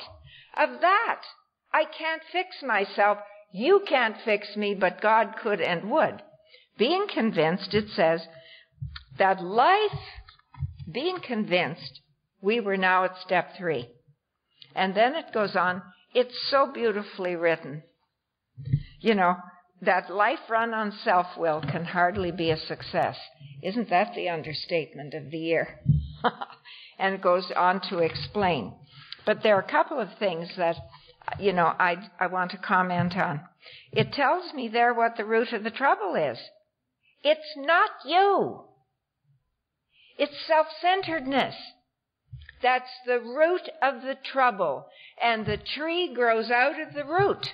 And if I don't want trouble, I've got to get rid of this self-centeredness. And he says we made decisions based on self, which later put us in a position to be hurt. And I can tell you this, and you probably can agree with me. Every crisis I've ever had in my life, I can trace it back to a decision that I made years ago, which at the time I didn't know better, but it was self-serving at the time. I want what I want and I'm going to have it, and it has long arms. You see, but the beauty of that is that if you can see it, God uses that process. See, there's a reason why I don't have children. It was a decision I made. You know, sometimes now I think, oh, well, you know, my friends, they've all got grandkids and so on and so on and so on. Why don't I have children? It was because of a selfish decision I made. But you know what? My sponsees always say, yeah, but where are your kids? We need you. And it's true. God never lets us sit. You know, it's like they showed me in Oregon, you know, where St. Helen erupted and the ash fell and ruined many of the trees. As the time has gone on, beautiful foliage has come out of that. And I think whatever it is where we have, through our self-centeredness, wrecked our lives, God brings beautiful things out of that if we allow that and work with the process. And then he says our troubles are basically of our own making. That takes, you know, that saves me a lot of time. You're not the problem. I am. So I made the problems. I got to clean them up. And he says we must be rid of this selfishness or it kills us.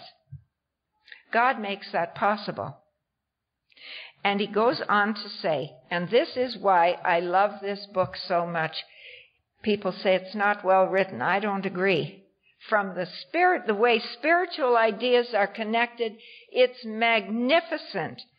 Because he says we have to be rid of self-centeredness, and then he says we couldn't reduce our self-centeredness much by wishing or trying on our own. We had to have God's help. Later on in step 6, he connects that, because what we begin to see is that everything is of a piece. See, God shows up in our lives in ways, you think about this. See if you can't identify. Any problem that has ever showed up in my life, I'm sure is the wrong one. Not true? I could handle this, but I can't handle that. How did that come into my life? It's God helping me.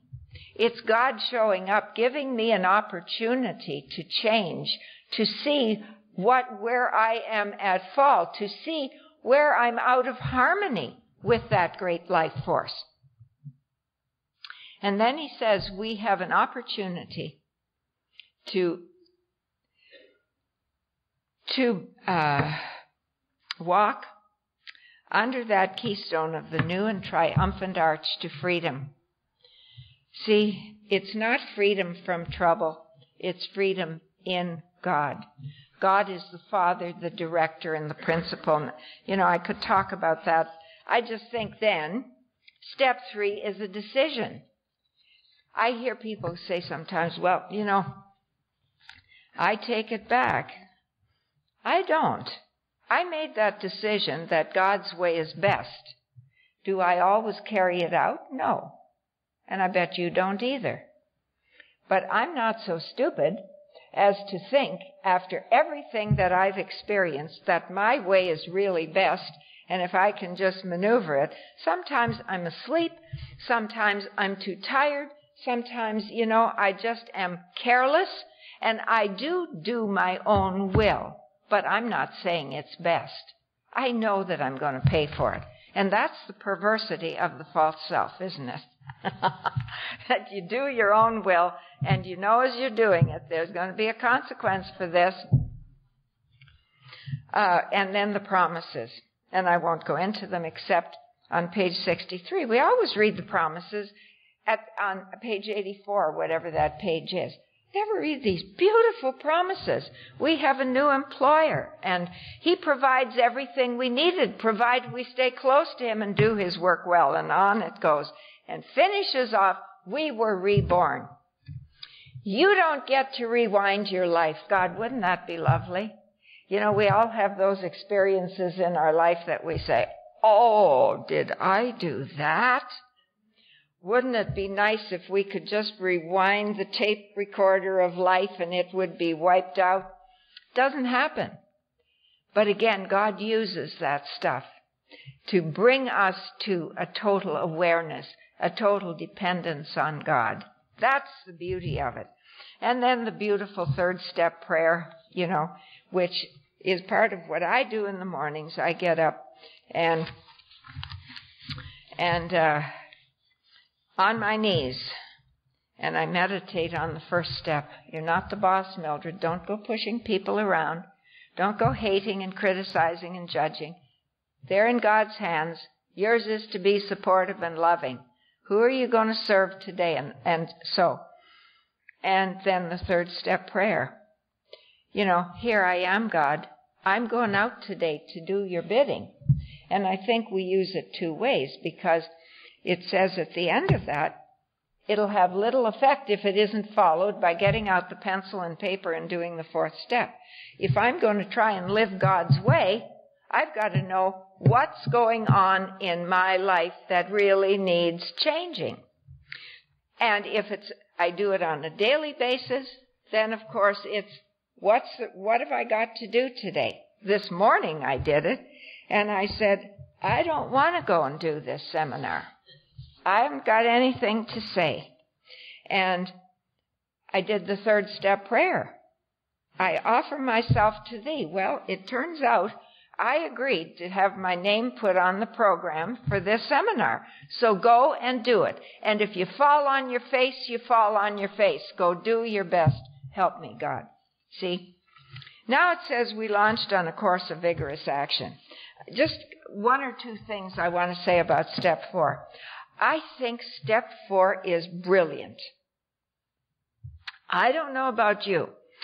I've had hundreds of hours of therapy. And in all that therapy, I could give you all kinds of gobbledygook about what they did and how it interacted with me, and now I'm this way. Yes, now, we're going to, and here, I'm still the I cell on the podium, not reconnected. What's the problem? The problem is, I'm the I cell on the podium saying, you're all to blame, that I don't feel good.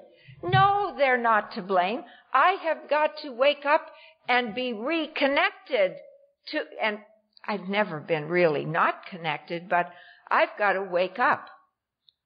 What happens through the process of being asleep, I blame you.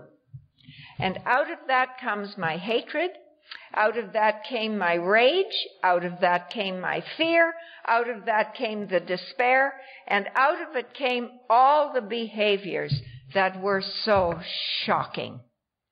All the behaviors that were geared to manipulating you and getting my way. So we've got 3 areas. I can tell you, if you do those, and I'm sure you know this, if you do your 4th step and do those 3 areas, you're going to know yourself better than you want to know yourself.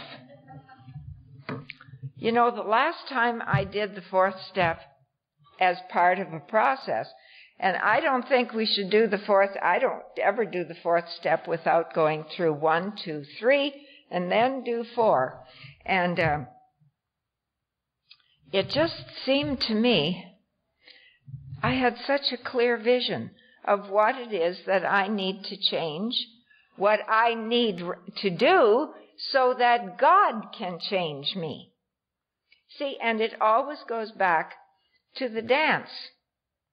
We're supposed to dance. God gave us the instincts for sex, security, and companionship.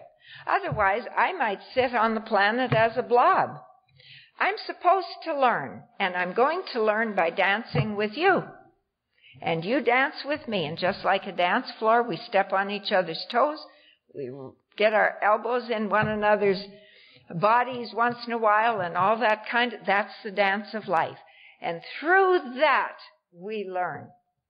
And you see, if I don't get it right about who's the boss, then I'm going to be afraid. I always tell sponsees it's the equivalent of going into the boss's office in the morning, and you sit on the boss's chair and you put your feet up on his desk and you order his secretary to bring you coffee. Now, you may be insane enough to do that, but I suspect you'll be a little nervous that you may get thrown out ass over tea kettle. And I think that's what fear is about. I'm behaving as if I'm the boss here, and part of my soul knows I'm not. And then then the sex part, sex which is to be a means of loving expression between people, becomes a means of aggrandizing the false self. If they want to sleep with me, my goodness, I'm somebody. Oh, yeah, right. And so that's what the 4th step really is to me. You get to know yourself. Step 5, you tell your secrets. Secrets never look so bad once they're out. I remember the first 5th step, there was some pretty bad stuff on there. And I thought, well, maybe some of that stuff I just won't tell. And this priest said, is that it? And I said, yes. And I started to sweat. Because it wasn't. The real dirt was on the backside of the sheet. So I said, no, it isn't. I said, and I started telling it. And as I told it, I grew 6 feet tall. I had a freedom that I had never known, because I had completed the task. And I left there I can't describe it. It was amazing. It's a principle by which we can live today. There's nothing like honesty. There's nothing like being able to say, I did such and such or this, whatever, to whomever that applies. And then we come to step 6. And I think it was Scott yesterday who said we lose people in 6 and 7, maybe. See, I think column 4 in step 4 is there for a reason. Because in column 4, I list how I behaved out of line. What's my part?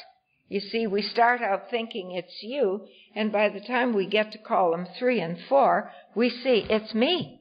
It's something in me, and how do I behave? And then I begin to see where, the things that I need to change. See, because I think the more realistic step 6 becomes, at the start at least. There were things in column 4, for example, I lie. Imagine that. I tell lies to flatter you. I don't contribute anything. I make a long face to manipulate you, and so on and so on. When I got to step 6, my sponsor said, it's right there. That's some of the stuff that you have to change. And I thought I was going to change it. See, I think I've got to change my behavior. I've got to change my words. I've got to change my actions so that God can change me. I'll tell you just a little story. I was teaching again by this time, and I was a basket case. I went into that school. I'm Mrs. AA. They didn't care about Mrs. AA. They just wanted a stable, sane person doing a job. And I couldn't always pull that off because one day, the emotional roller coaster, I was a year and 2 months sober. And so I made up my mind. See, here we go again. I made up my mind.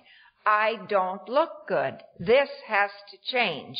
God, and so I wasn't a churchgoer anymore, but I was quite willing to go to church and see if I could persuade God.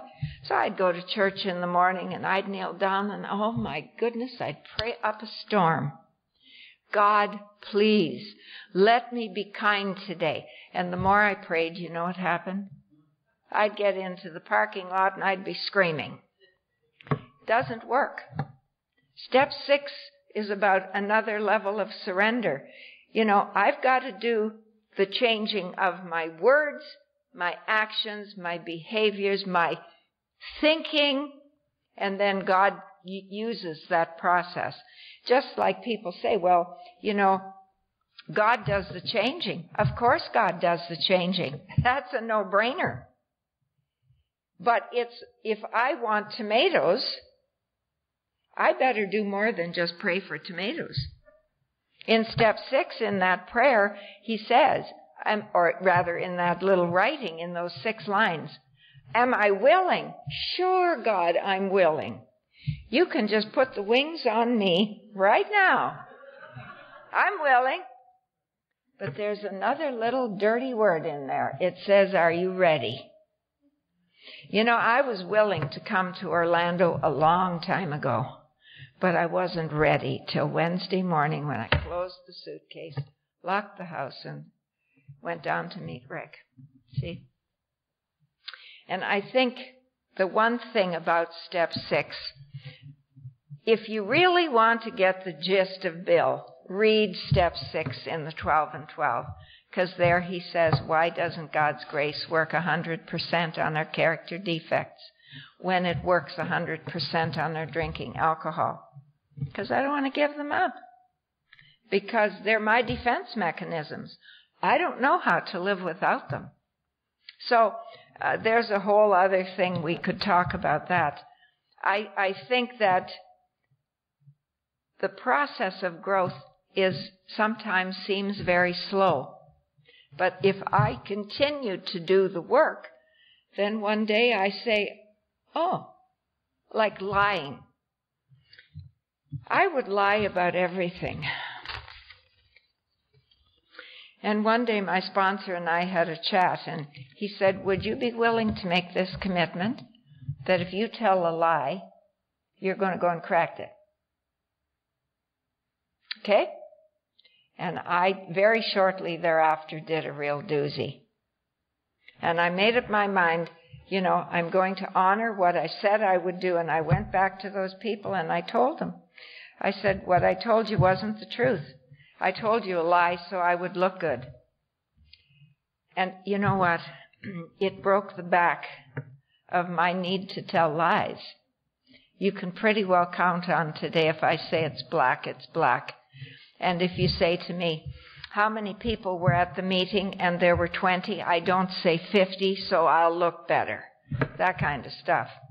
It's amazing when you take responsibility and hold yourself responsible. In step 7, you getting tired? I'll hustle. No, I'll hurry. Might be a more appropriate word. You caught that. There's only one word in step 7 I'll say something about, and that is humility. Humility doesn't mean I'm nothing. Humility doesn't mean I'm not good at what I do. Humility doesn't mean I'm ugly. Humility is not a downput. St. Bernard of Clairvaux many years ago gave us the most beautiful, simple direction. He said, humility is the truth. And the truth is that God is my life. I've made some mistakes on the outside in those outer rings, but God is my life. That's the truth. And as Einstein said, this intelligence that pours out of me is not mine. It's pouring forth from something else. See? From the power within me. Are you going to dishonor that power? And if you are a Beethoven and you can write symphonies and you're a Brahms and you are an architect and you can draw beautiful buildings, are you going to say, no, they're not good? And are you going to dishonor God in your life and say, oh, no, really? That's not what humility is. Humility is an acknowledgement. And you see, I think then, if we'll do that, we can stand and be counted. Nobody's going to beat me today. Because today, I believe that God is within me, and I live on that identity and that dignity. Make mistakes in the human world? Yes, I do. But in my essence, I am God walking here just like you are, showing up as you. And so from that place, we should walk with dignity. And I think that's really the essence of that we ask humbly, because we're going to make mistakes. I make mistakes. I make lots of mistakes. I think then we come to step 8, which is really about, Bill says, if you'd find that, making the list, etc. And it's in step 8 that he talks about these unconscious things that have happened in childhood. But he says, even if you find that you don't have much to do in the way of restitution, get to know yourself. Get to know yourself and how you function. Powerful, powerful stuff. I'll tell you a little story, because I wouldn't have believed this possible. I went home one time to Saskatchewan, and my sister was having a dinner party. And I said to her, "Who's coming?" And she said, named the people, and then my sister-in-law, who I don't like. And I said, "Do we have to have her?" And my sister said, "Why not?" And I said, "Well, she's always so pretentious." I said, "She always acts, as if they have so many rich friends and they're so rich and they have so much, etc., etc., etc."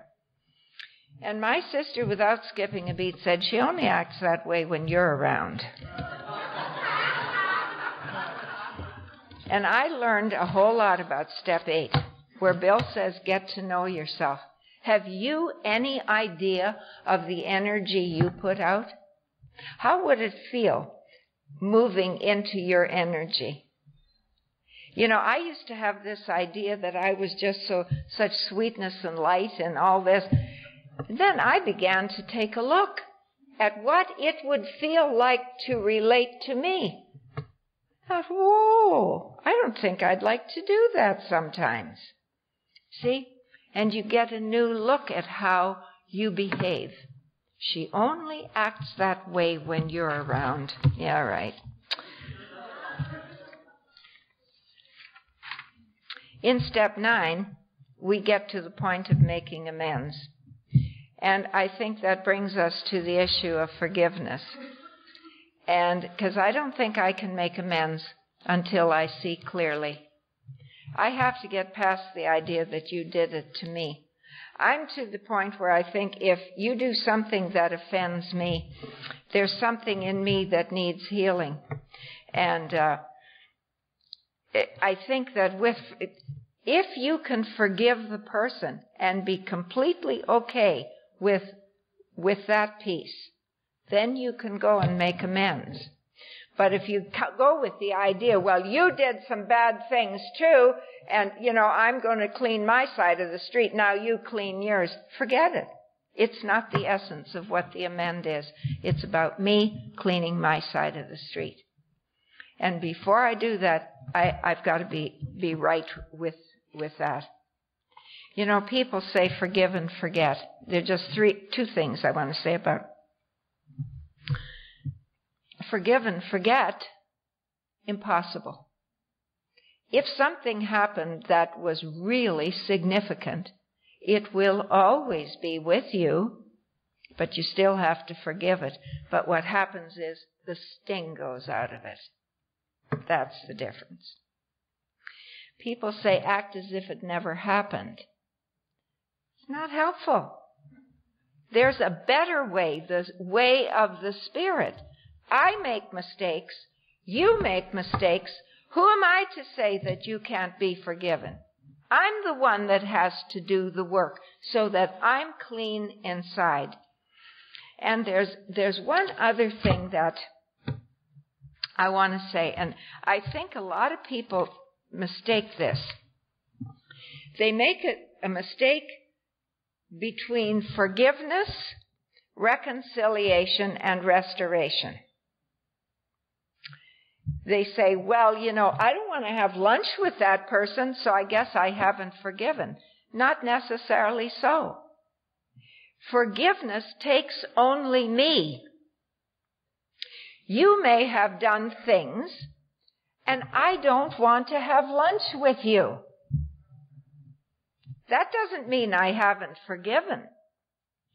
The question is, can I see the presence of God in you? That's the issue. If I can see the presence of God in you, regardless of what you have done, then in my opinion, I have cut my tie with you, and I can forgive you, and I can walk away. There are people I don't want in my house.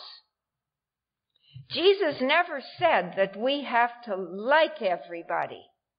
He said we have to love everybody. And what that means, of course, is what the program teaches. I can't shut anybody out. I have to see God in you. And it's not dependent on your skin color. It's not dependent on your behavior. And it's not... I'll hustle. No, I'll hurry. Might be a more appropriate word. You caught that. There's only one word in step 7 I'll say something about, and that is humility.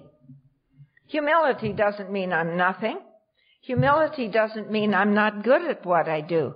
Humility doesn't mean I'm ugly. Humility is not a downput.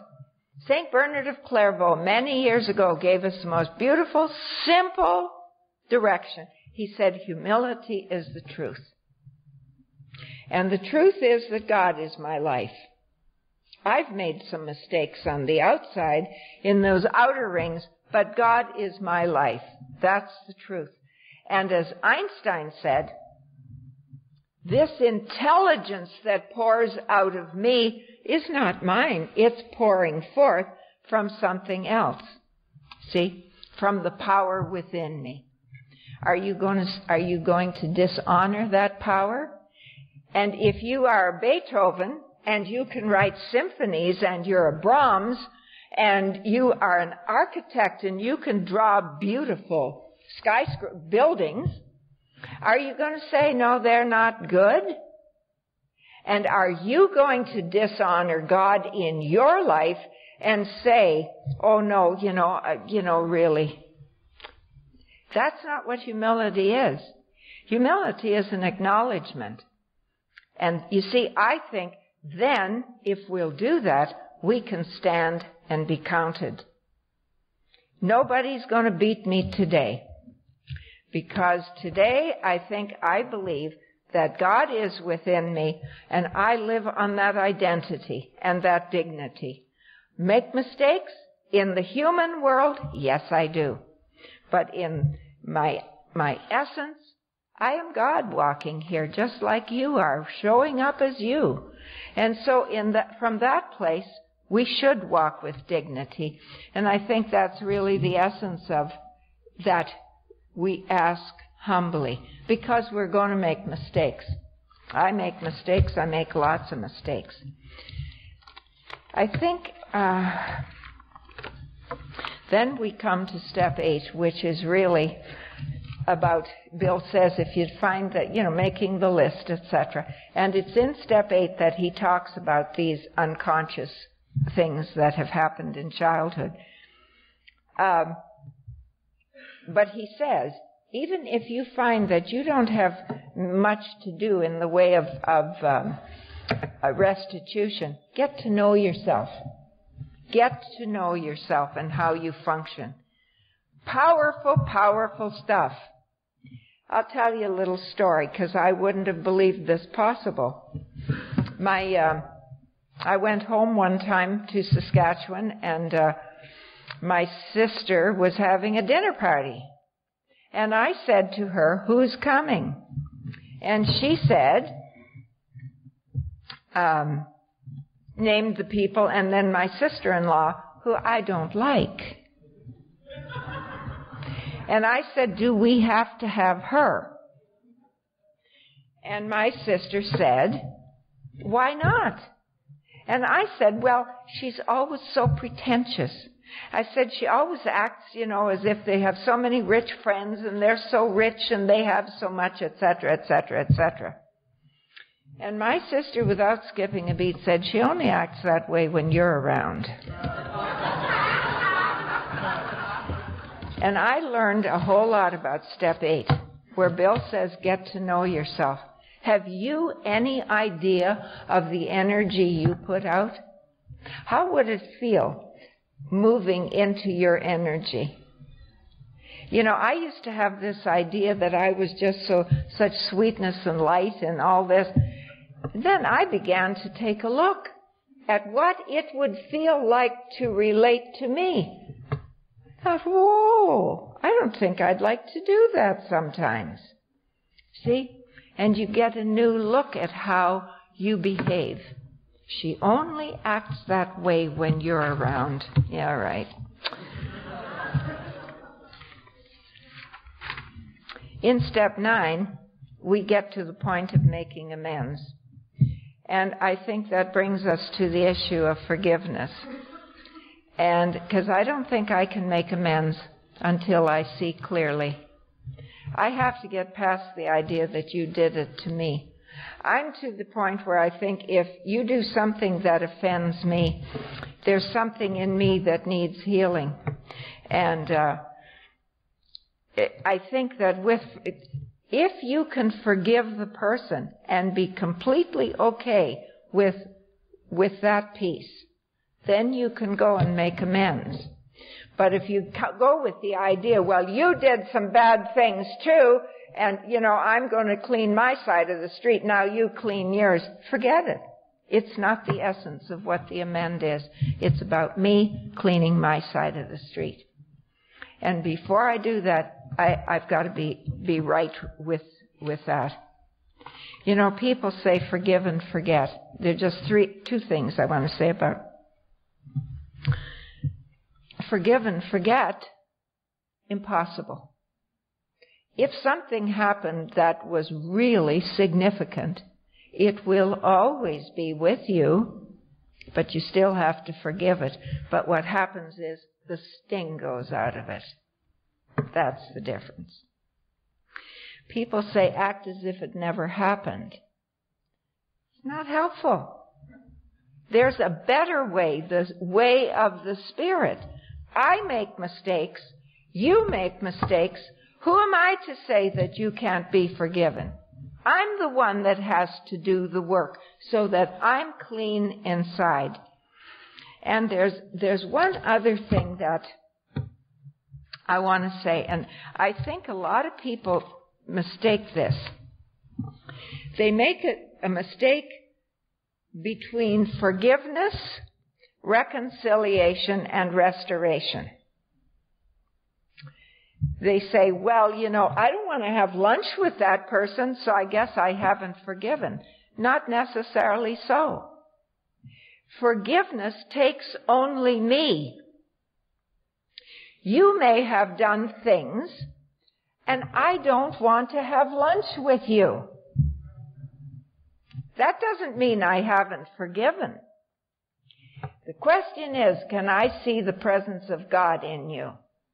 That's the issue. If I can see the presence of God in you, regardless of what you have done, then in my opinion, I have cut my tie with you, and I can forgive you, and I can walk away. There are people I don't want in my house. Jesus never said that we have to like everybody. He said we have to love everybody. And what that means, of course, is what the program teaches. I can't shut anybody out.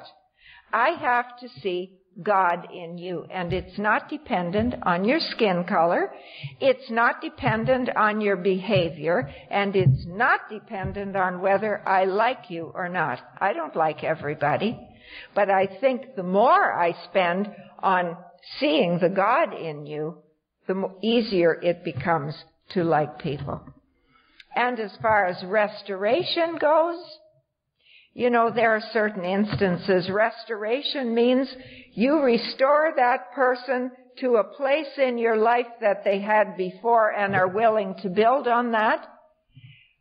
If you're not ready to do that, that does not mean you haven't forgiven. I did it my sponsor said when you go to make an amend, you're going about your stuff. And she said when you go, at the end, she had me write out little 3x5 cards and prepared so I was ready to do the amends. At the end, you say to the person doing the amend that you did the amend to, is there anything you need to tell me? That's where the real test comes.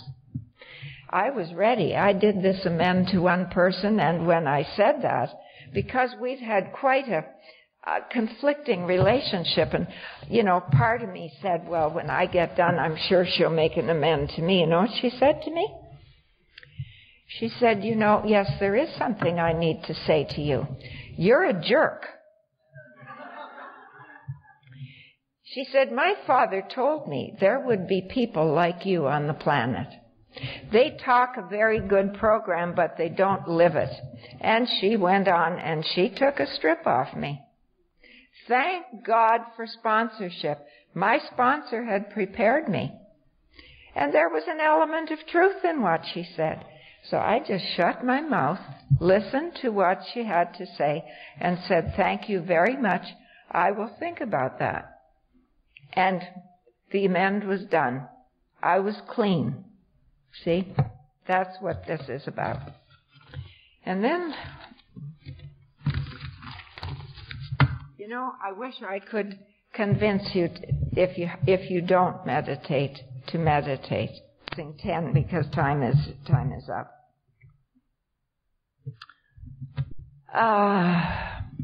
Step 11 says we don't pray for stuff.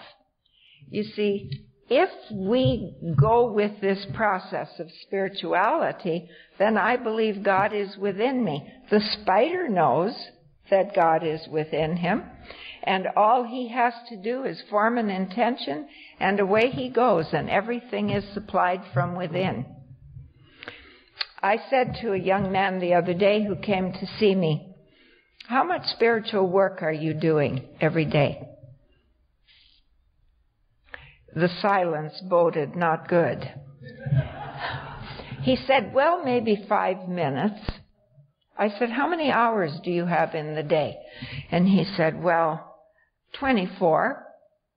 I said, how many minutes in each hour? See, sometimes we have the idea that going to meetings is enough. I don't think so. Step 11 says we work on our conscious contact. I can only tell you this. About 15 years ago, I took up a serious meditation practice. Or I shouldn't say I took up meditation practice in a serious way. It was after that big crash at 21. It wasn't 15, it was 13. And it has been part of changing my life. Because now I meditate 20 minutes in the morning, I meditate 20 minutes in the evening, and that's as much a part of my life as brushing my teeth. I'm not suggesting you do that.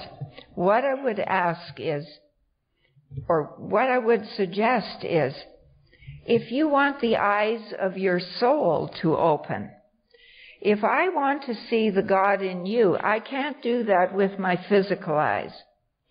I have to see with the eyes of my soul. And the way the eyes of the soul open is through paying attention to that. And so getting silent is a wonderful way, like we started here. Because if God is within, that's the voice of silence. I don't have to talk. The book says we don't ask for things. We ask only, what would you have me do? And then we get still and listen. And then we ask for the strength. Help me so that as I go forward, I can do your bidding. There are one, and he's an American. If you're interested, Father Thomas Keating. He's not a member of the program, but he teaches centering prayer, and it has to do with this just getting still.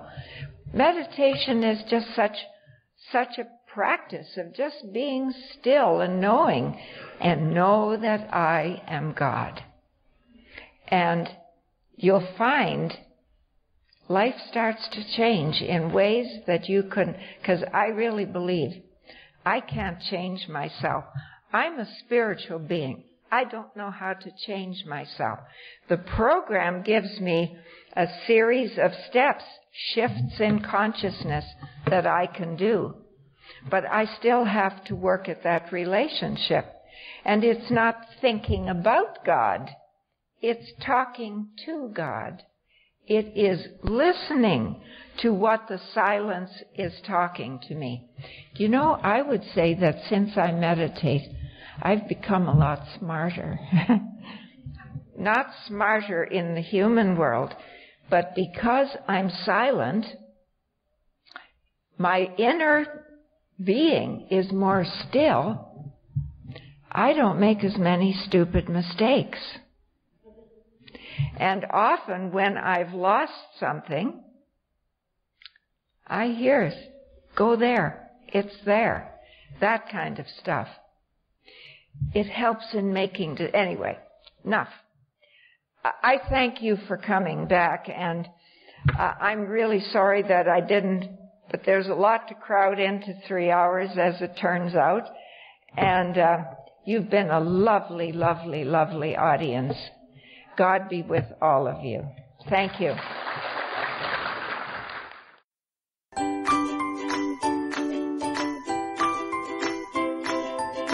Thanks for listening. I hope you enjoyed the podcast. Sobercast is ad-free, and we'd like your help in order to keep it that way. So if you'd like to help us be self-supporting by pledging $1 or $2 a month, visit Sobercast.com and look for the donate links. Thank you very much.